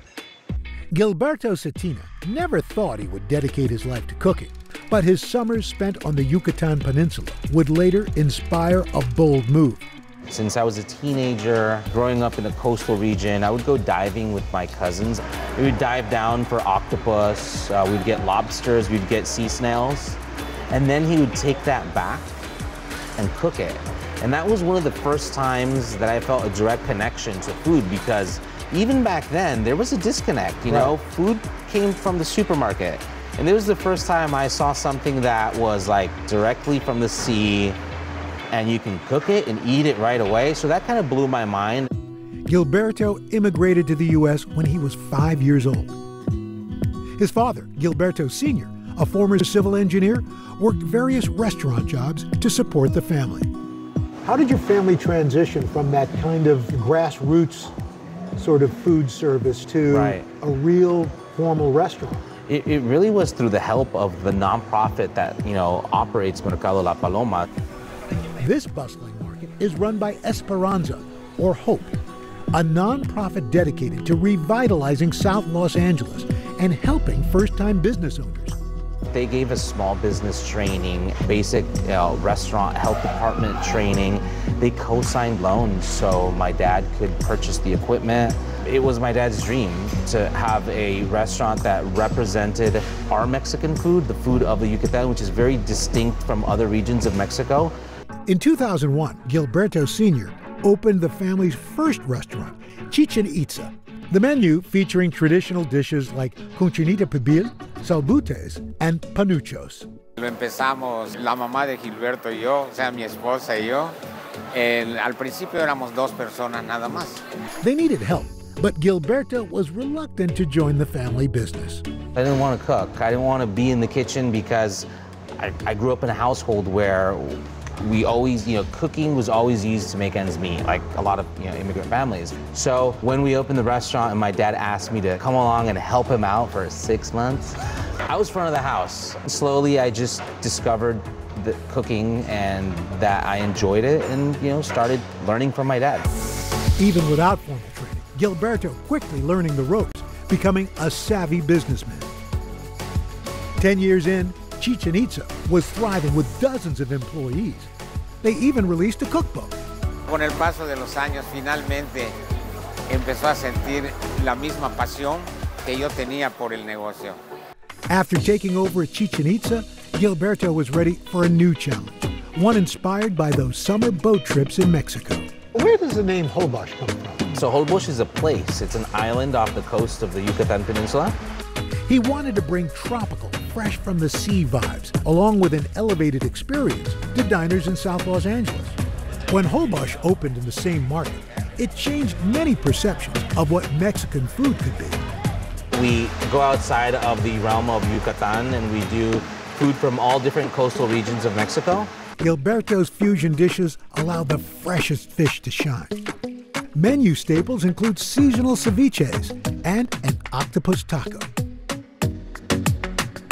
His innovative cooking has wowed locals and critics alike. How does it feel to be nominated for a James Beard Award for this? After the shock, I think the first thing that I felt was extreme pride in my team. To a certain level, I guess it feels a little bit like validation because we're doing something slightly outside of the box. You look across Mexican cuisine, and one of the commonalities is the avocado. Why does the avocado work so well across cuisines in Mexico, but especially your cuisine? The pairing of avocado goes extremely well with raw seafood preparations like ceviches and cocteles, and they're very bright, light, and acidic. I think avocado is the perfect complement because it gives it a little bit, creamy richness. That delicate balance is best represented in the shrimp and scallop aguachiles, and I couldn't wait to try making it. So aguachile is super simple. This is what we're gonna do. We're gonna make a marinade that's gonna cook or denature our scallops, right? So we're just gonna take some cilantro. Next up, the chili. Serrano peppers bring the heat. Persian cucumbers cool it down. There's a pinch of salt, ice to prevent oxidation, and a squeeze of lime juice. Then the marinade blends for just about a minute. Now, we're just gonna take a bowl. Go ahead and put a couple of spoonfuls of these beautiful Baja California bay scallops. Oh, look at those. Now we're gonna pour the marinade and hold on to the spoon for stirring. Perfect. That's about right. We wanna let that marinate for at least 5 minutes. Gilberto takes his aguachile to the next level with an avocado rose. After pitting and peeling, it was time to get slicing. Your knife can be straight because your avocado is at an angle, and we're pull cutting. You're just gonna do this now. Look. Okay. The key to a great rose? Super thin slices. We're hiring, Okay. Now the next step, hands, right? We're gonna do this motion. We're gonna fan out the avocado, right? So, you see that? Oh, wow. There you go. Looking good there. I think that's good enough to roll. You're gonna start at the tip right here, and you just roll this one like that. You see how that's forming a really big flower? Yes. This is a pretty advanced skill, but I think it's one worth practicing. Oh, yeah. And it's a nice party trick, you know? Sure. Impress your friends. Yeah. So, which one should we use? I think that one. Made by the professional. Time to plate it up. That's looking beautiful. You're a lot neater doing this than I am. I'll take like a spoonful of them and just drop it on there and then arrange them on the plate. Ah, pro tip. And of course, the finishing touches. Wow. This is our scallop aguachile. And I helped make it. Can something this pretty taste as good as it looks? That looks like a good bite. That's amazing. Thank you. I'm glad you enjoyed it. But yet so simple. Thank you, sir. Al, it was a pleasure. Fantastic.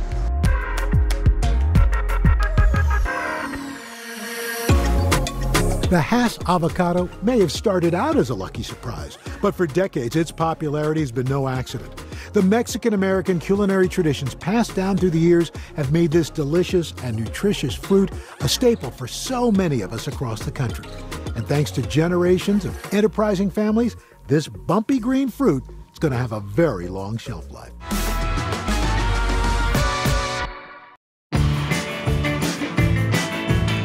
With coastline that stretches for more than 60 miles, South Carolina's Grand Strand is home to some of America's most beautiful beaches. Here in Myrtle Beach, family-friendly activities, energetic nightlife, and natural attractions have made this place a tourist hotspot for decades. As a beach town, seafood's a real star of the show here, from crispy fried fish to creative daily specials. And of course, Carolina classics like shrimp and grits. I'm here to savor every last bite of this city's freshest catch. Let's dive in. It's time to head out of Studio 1A and hit the road for a new kind of culinary adventure. Follow me as I taste some of the most iconic foods around the country and meet the families behind them. Together, we're going to learn how a good meal has the power to connect us to our past, our future, and each other.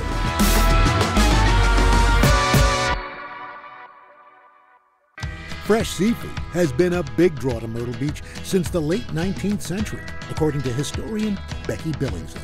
They would have these huge nets out there on the beach that took like 20 people to grab the nets and pull them in. Then they had these little fish shacks set up on the beach where they could fry the fish. And so you could also get a fish dinner right there on the beach. Today, Myrtle Beach welcomes over 19 million tourists each year, and its food scene has evolved from simple beach shacks to more than 2,000 restaurants feeding all those hungry visitors. So even if fishing isn't your thing, there are plenty of ways to enjoy Carolina's freshest catch. Murrells Inlet is a charming fishing town just 25 minutes from downtown Myrtle Beach. This quaint area is actually known as the seafood capital of South Carolina. I'm at Seven Seas Market, a community favorite that's known for its impressive variety of local fish. Each day, the fishermen here are hauling in everything from shrimp to grouper, mahi-mahi, and more. Some might say it's shrimply the best. Hey, Al. Hey there. How you doing? Chris Conklin has been running this place for 15 years. We're able to source the finest fresh local seafood known to man with our own fishermen and our own boats. His son Christopher, already a seafood fan, often coming to help out. Bingo, I see who's going to be taking over the business. Seven Seas was founded by Chris's dad, Phil Conklin, in 1985. So this is a giant bluefin tuna. There's Phil, my dad. Phil was an engine man in the Navy, later becoming an avid sports fisher. After a visit to Murrells Inlet, he fell in love with the marsh's bountiful catch and was inspired by local markets that caught and sold their own seafood. We own 6 of our own boats now that fish for the snapper and grouper, and we have 2 shrimping boats as well. Murrells Inlet has a long history of commercial fishing. Until the mid-20th century, slaves and black Americans who harvested fish here were known as creek boys. Following the Civil War, it became a paying job for any skilled fisherman. They were young men who would have several families that they caught seafood for. The area's unique geography lends itself to a wide variety of fish and shellfish. So that inlet in between the ocean and the land is an interesting mix of brackish and fresh water. And that's where we get our oysters and clams and crabs and really unique, fresh, not too salty, but just salty enough. Today, Murrells Inlet is a hotspot for nightlife with plenty of restaurants and bars, but few seafood markets remaining. Seven Seas is one of the last places still catching and selling its own fish. How we doing? Hey, fellas. What's going on? Hi. Have a good trip? Nice. For Chris, a passion for seafood started as a kid. At 12 years old, he got his first fishing boat. On the weekends, catching flounder to sell at Seven Seas. He joined his dad full-time after college. We were like best friends, you know. We work all day, sweat, blood, tears, whatever. In the early 2000s, Chris's best childhood friend, Henry Ford, joined the business. We did a bunch of hunting and fishing together. Chris is like a brother to me. Henry soon became like a member of the family. The trio worked together until Phil's passing in 2018. It was a huge loss, but you just got to pick your chin up and keep on. Henry taking on more responsibilities. Today, he's a co-owner at Seven Seas. So the art to a very good fish display is to make them look like they're all swimming. The market offering up to a dozen local seafood options, from red snapper, bluefin tuna, to grouper, flounder, oysters, and of course, shrimp. They also bring in seafood from all across the country. Under Chris, they've expanded beyond retail, supplying several fine dining establishments across the city. How about this good-looking seafood we brought you? Chris is proud carrying on his father's fishing legacy. A lot of customers, they hold us near and dear to their heart, and they like to brag, so I enjoy being people's seafood guy. Time to see the seafood guy in action. Seven Seas processing thousands of pounds of fish and shrimp daily. I helped unload the market's latest catch, South Carolina white shrimp. Take it right up there to the scale. All right, here we go. On a good week, how many pounds will you sell of these? 1,000 pounds a day in the summertime. 1,000 pounds a day? Just shrimp, yes, sir. The shrimp gets covered in a layer of ice. The final step, a lesson from Chris and Henry in the fine art of cleaning and deheading shrimp. What we do is we pick the shrimp up like this.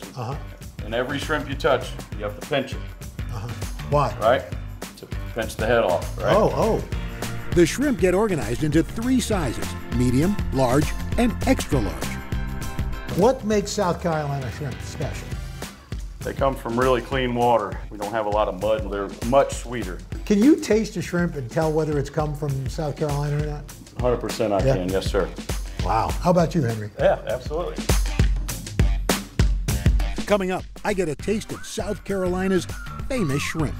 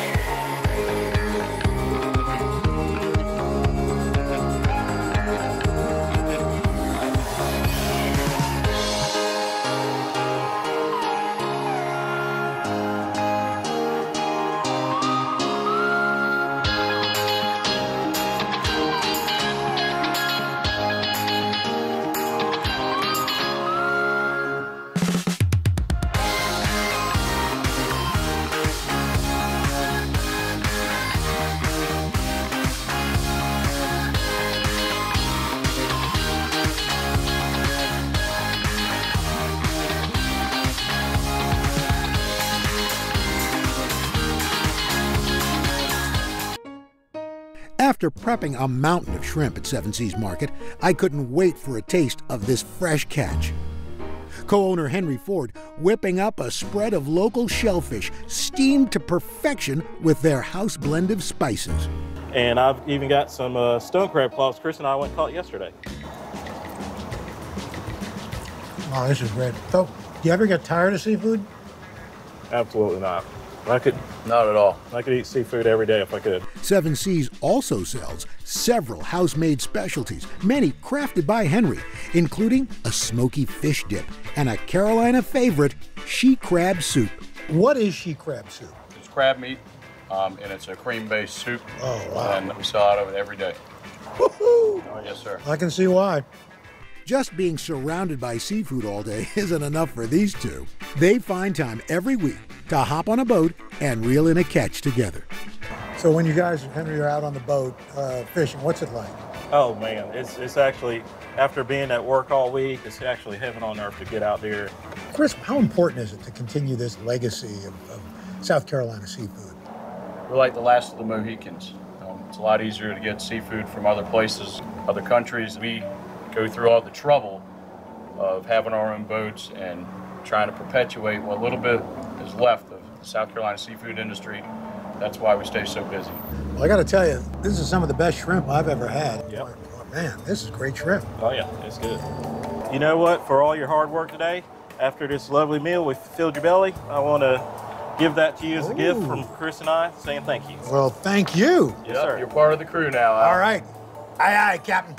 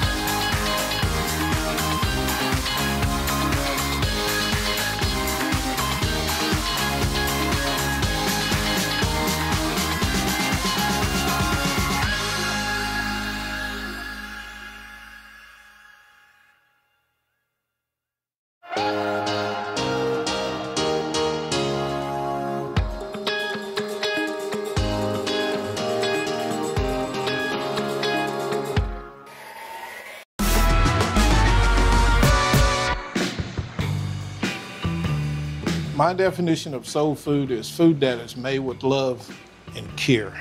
My mom used to always tell me, son, don't never make anything or never sell anything that you wouldn't eat. So that's my definition of soul food. Word has it, if you're looking for some real soul food in Myrtle Beach, Big Mike's has the best soul food in town. Born and raised in Myrtle Beach, owner Mike Chestnut is a well-known member of this community, bringing people together with recipes from his mom's kitchen for over a decade. Just like from Mama's house. And I'm like, man, this is delicious. I can't think of any soul food restaurant that I go to that is better than this. Time to meet Big Mike. Nice Welcome to Big Mike's. Mike. Yes, sir. Good to I'm see you. Al. All right. Yes, So sir. you guys all work here, right? Yes, sir. Yep. From Big Mike to Little Lennox, Big Mike's Soul Food isn't just family owned. You got all family from top to bottom. My wife, Maxine, she worked here. And then also my oldest son, Michael, and my youngest son, Marcus, and my daughter, Michaela. It's the whole family. I mean, it's a family reunion. The whole almost ball of every day. wax. Yes, sir. Mike Chestnut, AKA Big Mike, has spent his entire life in Myrtle Beach, and he's become a well-known figure about town. He's always willing to give a hand to anybody who needs it, and he also takes pride in his work. Since I grew up here, I just want to feel like I'm giving back to the community. Serve as a deacon at our church and city councilman, involved in a lot of other organizations, whether it's the NAACP or American Culinary Federation. And then the restaurant, that's my true love, I'll be honest with you. Where'd your love of food come from? I would got to say it's from my mom. She could get in the kitchen at 7 o'clock in the morning and just had fun at what she was doing. Big Mike's mom, Rosalie Chestnut, worked in many restaurants in the area as a cook. With her encouragement, her son's kitchen career began at just 12 years old as a dishwasher. But it didn't take long for his diligence and talent to shine through. The chef that was there, he just saw something in me, and I remember he went to the general manager and said, "Hey, I want Mike to come back and prep with me." Mike worked the line at a country-style restaurant while going to school for not one, but 2 culinary programs. For nearly 20 years, Mike rose in the kitchen ranks, but he always dreamed of owning his own business. Mike soon found the answer to his prayers in a familiar spot. We saw this building, it was ready, and time was right. The high school used to be in the shopping center across the street, and we would actually jump the fence and come over here and eat lunch and go back. But who would ever thought that 40 years later we end up buying the place? Sadly, Mike's mother passing away before she could see him fulfill his dream. What do you think she would think of this place? I think she would be proud of us to say you're trying to do something to keep the family together and also provide a living and feed the family. What's the best advice she gave you? People always eat with their eyes, so if it looks good, it's going to be good. Oh man, does this look good. Sweet yams, mac and cheese, fried chicken, collard greens. Those are just a few of Big Mike's soul food specialties. Seafood basket, catfish with fries. Obviously, seafood is a big deal. Yes, sir. Here. What do you do seafood-wise? We do fried whiting, and then we do catfish. Serving up seafood is a sure way to catch diners' attention here in Myrtle Beach. Big Mike's Soul Food carries on a culinary legacy that's steeped in history. The term soul food was coined in the 1960s as a source of pride for many African Americans. But the cooking tradition has evolved over centuries and continents.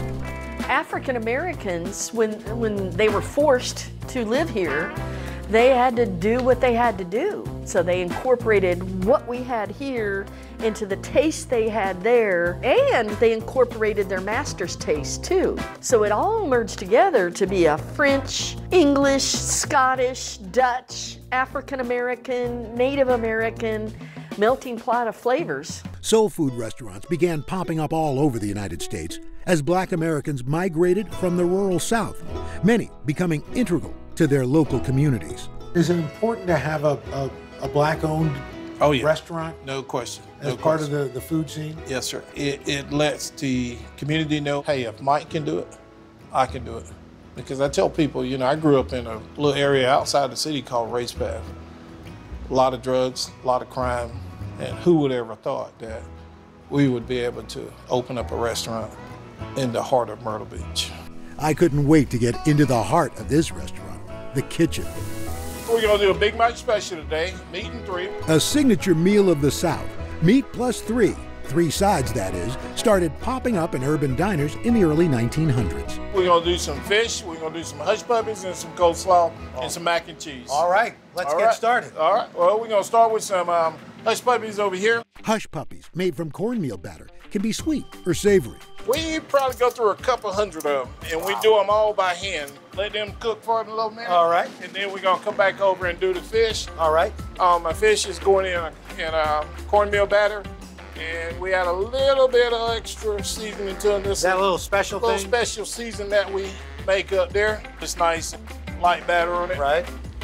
With our fish and first side in the fryers, Mike whips up some coleslaw. Okay. Starting with all the usual fixings, cabbage, mayo, vinegar, but Big Mike has another secret ingredient up his sleeve. Some people don't put relish in it, but I put relish in mine. Relish? Oh, that's good. And the sweetness of the relish. And that relish, I would have never thought of adding relish. And with our fish a golden brown, hush puppies fried to perfection, and coleslaw ready to serve, time for the third side, mac and cheese. Just how his mama made it. There we go. Ooh. Big Mike special.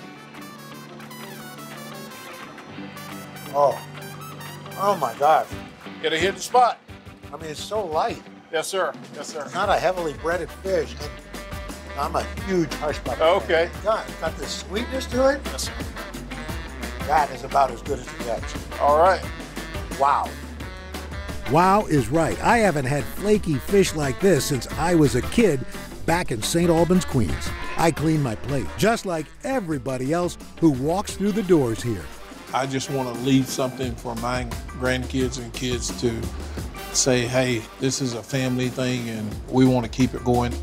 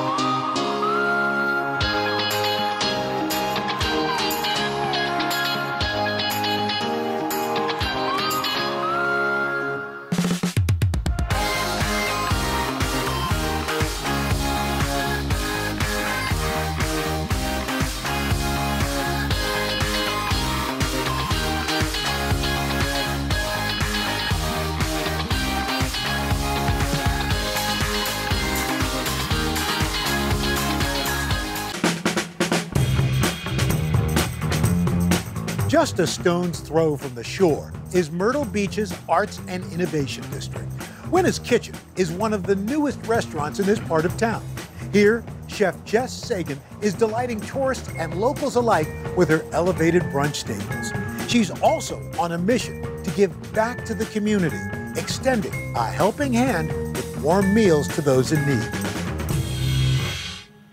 Hey, Hey, Al, nice to meet you. Nice to meet you. Oh, so glad to be here. And what's going on here? It seems like there's a lot of cool kids hanging out here. These are our grandchildren. My daughter Kenzie and her 5 kids. Now, you usually don't find kids studying at a restaurant, but here at Winna's Kitchen, owner Jess Sagan loves keeping her family close by.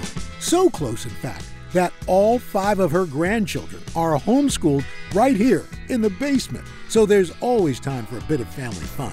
I want to rock right now. I'm Rob Bass and I can't get down. I'm not into that. Jess's daughter, Kinsey, doesn't just teach here. She's also the co-owner and deeply invested in the heart and soul of this culinary adventure. I'm the brains and she's the brawn, but she's also the brains. I do a lot of the creative elements of the menu, but the day-to-day kitchen line restaurant is Kinsey. Even the name of the place is a nod to family.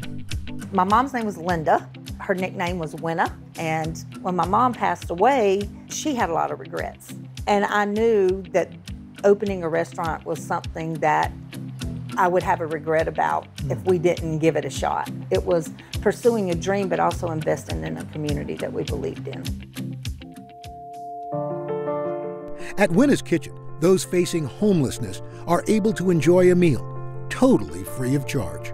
We say this all the time. We didn't open a 30-seat restaurant to make a lot of money. We opened a 30-seat restaurant to make an impact. And how do you do that? Our patrons can pay $5 and they'll either hang a card, it'll say number 1, and we'll feed somebody for it, or they can take that card with them, and if they see somebody out on the street that they think needs it, they can give it to them. But our goal is to kind of restore dignity to people. They get to sit down at a table or the bar and be served. It's a calling that stems from her own journey. There was a point in your life where things were pretty tough. In my mid to late 20s, I took a leave of sanity, I say. I just checked out, and I ended up making some really bad choices that led me into a place of addiction and ultimately homelessness. Then I ended up going to live at the rehab program for homeless people, and I completed that program, and almost 6 years later, here we are. In rehab, Jess met her future husband, Walt, a volunteer from a local church program. Back on her feet, she devoted her professional life to her faith, serving as a worship pastor for 2 decades. What led you to opening up a restaurant? It is the food. We love to eat, y'all. Jess and Kinsey got their start in the food world by catering benefits for a local nonprofit. After a string of successful dinners, they took the plunge, opening Winna's Kitchen in 2021. The first item on their menu? The free #1 special. So what about for the folks who come in who need that meal? What's their reaction? The #1 reaction we get is they are so hesitant to let us serve them. We often have people, they're like, hey, do you need help with the dishes? And I'm like, no, you're a patron. Jess doesn't stop at serving free meals. She's given many a second chance, employing people who have faced addiction or homelessness. Not a lot of restaurants give back to the community. How did that evolve? So there's this passage of scripture, when you invite people to your house for a meal, invite the lowly in. And I would say it's easy to do nice things for people who are going to do nice things for you. But the real gift in the kingdom for us is doing things for people who can't do anything for you, and showing up for people who can't show up back, and loving people who might not ever love you back or even appreciate you back. That's really investing in people, and that's who we want to be. I mean, it's like dignity's on the menu. It is. Dignity is on the menu. Kinsey is just as passionate about her mother's mission. I'm so proud of my mom. You're doing great, sweetie. I love you. She has experienced such a hard life, and her attitude, her ability to overcome is just, I think most people would just lay down and give up, and it just drives her to do more and be more. She teaches her kids at Winna's so they can learn from their grandma's compassion on a daily basis. She is nice to everyone, and she's independent at the same time. The legacy my mom will give us is not this building, it's how she taught us to treat each other, how she teaches us to interact with each other. In addition to helping others, Jess is also dedicated to highlighting seasonal, locally sourced ingredients. My grandparents were very farm to table. I mean, before farm to table was a thing. Both my sets of grandparents had gardens that we ate off of all summer. We're in the South, there's a lot of fried chicken and a lot of French fries and a lot of fried everything. But my daughter and I both like food that's a little bit different, a little bit elevated. The mother-daughter duo putting their spin on brunch classics like fluffy ricotta pancakes with lemon curd and a deconstructed chicken pot pie. Oh man, that was the best dessert I've ever had. But there's one dish that's been a menu mainstay since the beginning. When it comes to Jess's take on this Southern classic, the sauce is the boss. What's the thing that makes your shrimp and grits so special? It's our sauce. It's kind of this mix between cream and tomato. And it's infused with some secret spices and some ham stock. Maybe you show me how this is done? I'd love to. Winna's Shrimp and Grits starts with, of course, the shrimp. We try to use large local shrimp. They're really sweet. They got the perfect amount of salt. Stock gives her signature sauce a richer flavor. How do you make your ham stock? We don't share all of our secrets here. Okay, all righty. Jess then searing the shrimp in clarified butter, seasoning them with Kinsey's secret spice blend. It does have salt, pepper, garlic, a little bit of dill, and a little bit of something else in it. Something and a little something. I'm not being coy. I don't know what she puts in. And what's shrimp and grits without cheesy grits? Each batch made fresh every morning. Well, now what kind of cheese is that? The main cheese in here is some coastal cheddar. The shrimp finished with a drizzle of buttery love. Then, time to plate it up. So we're going to let you help finish this off. Alrighty. This is a little bit of Parmesan that we've just kind of chunked up. To top it off, cherry tomatoes and some microgreens.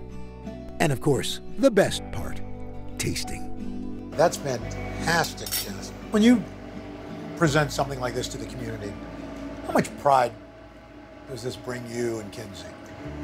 I think it's why we do what we do. You know, shrimp and grits is really a humble dish.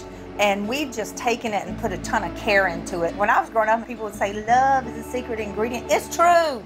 And so elevating food is not just about making it fancy. It's about taking the level of care to make it look a certain way. Yeah. And I think that adds to nourishing people, not just with the food they eat, but their spirit too. Well, my spirit feels very good right now.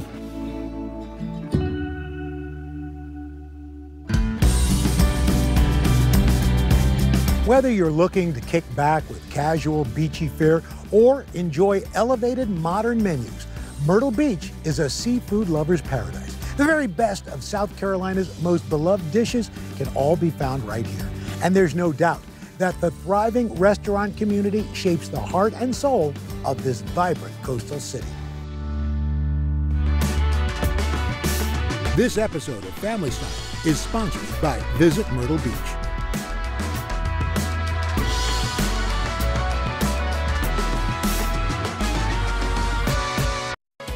Good Wednesday morning. We have breaking news from the Vatican. The Pope taken to the hospital. Good morning. It's February 28th.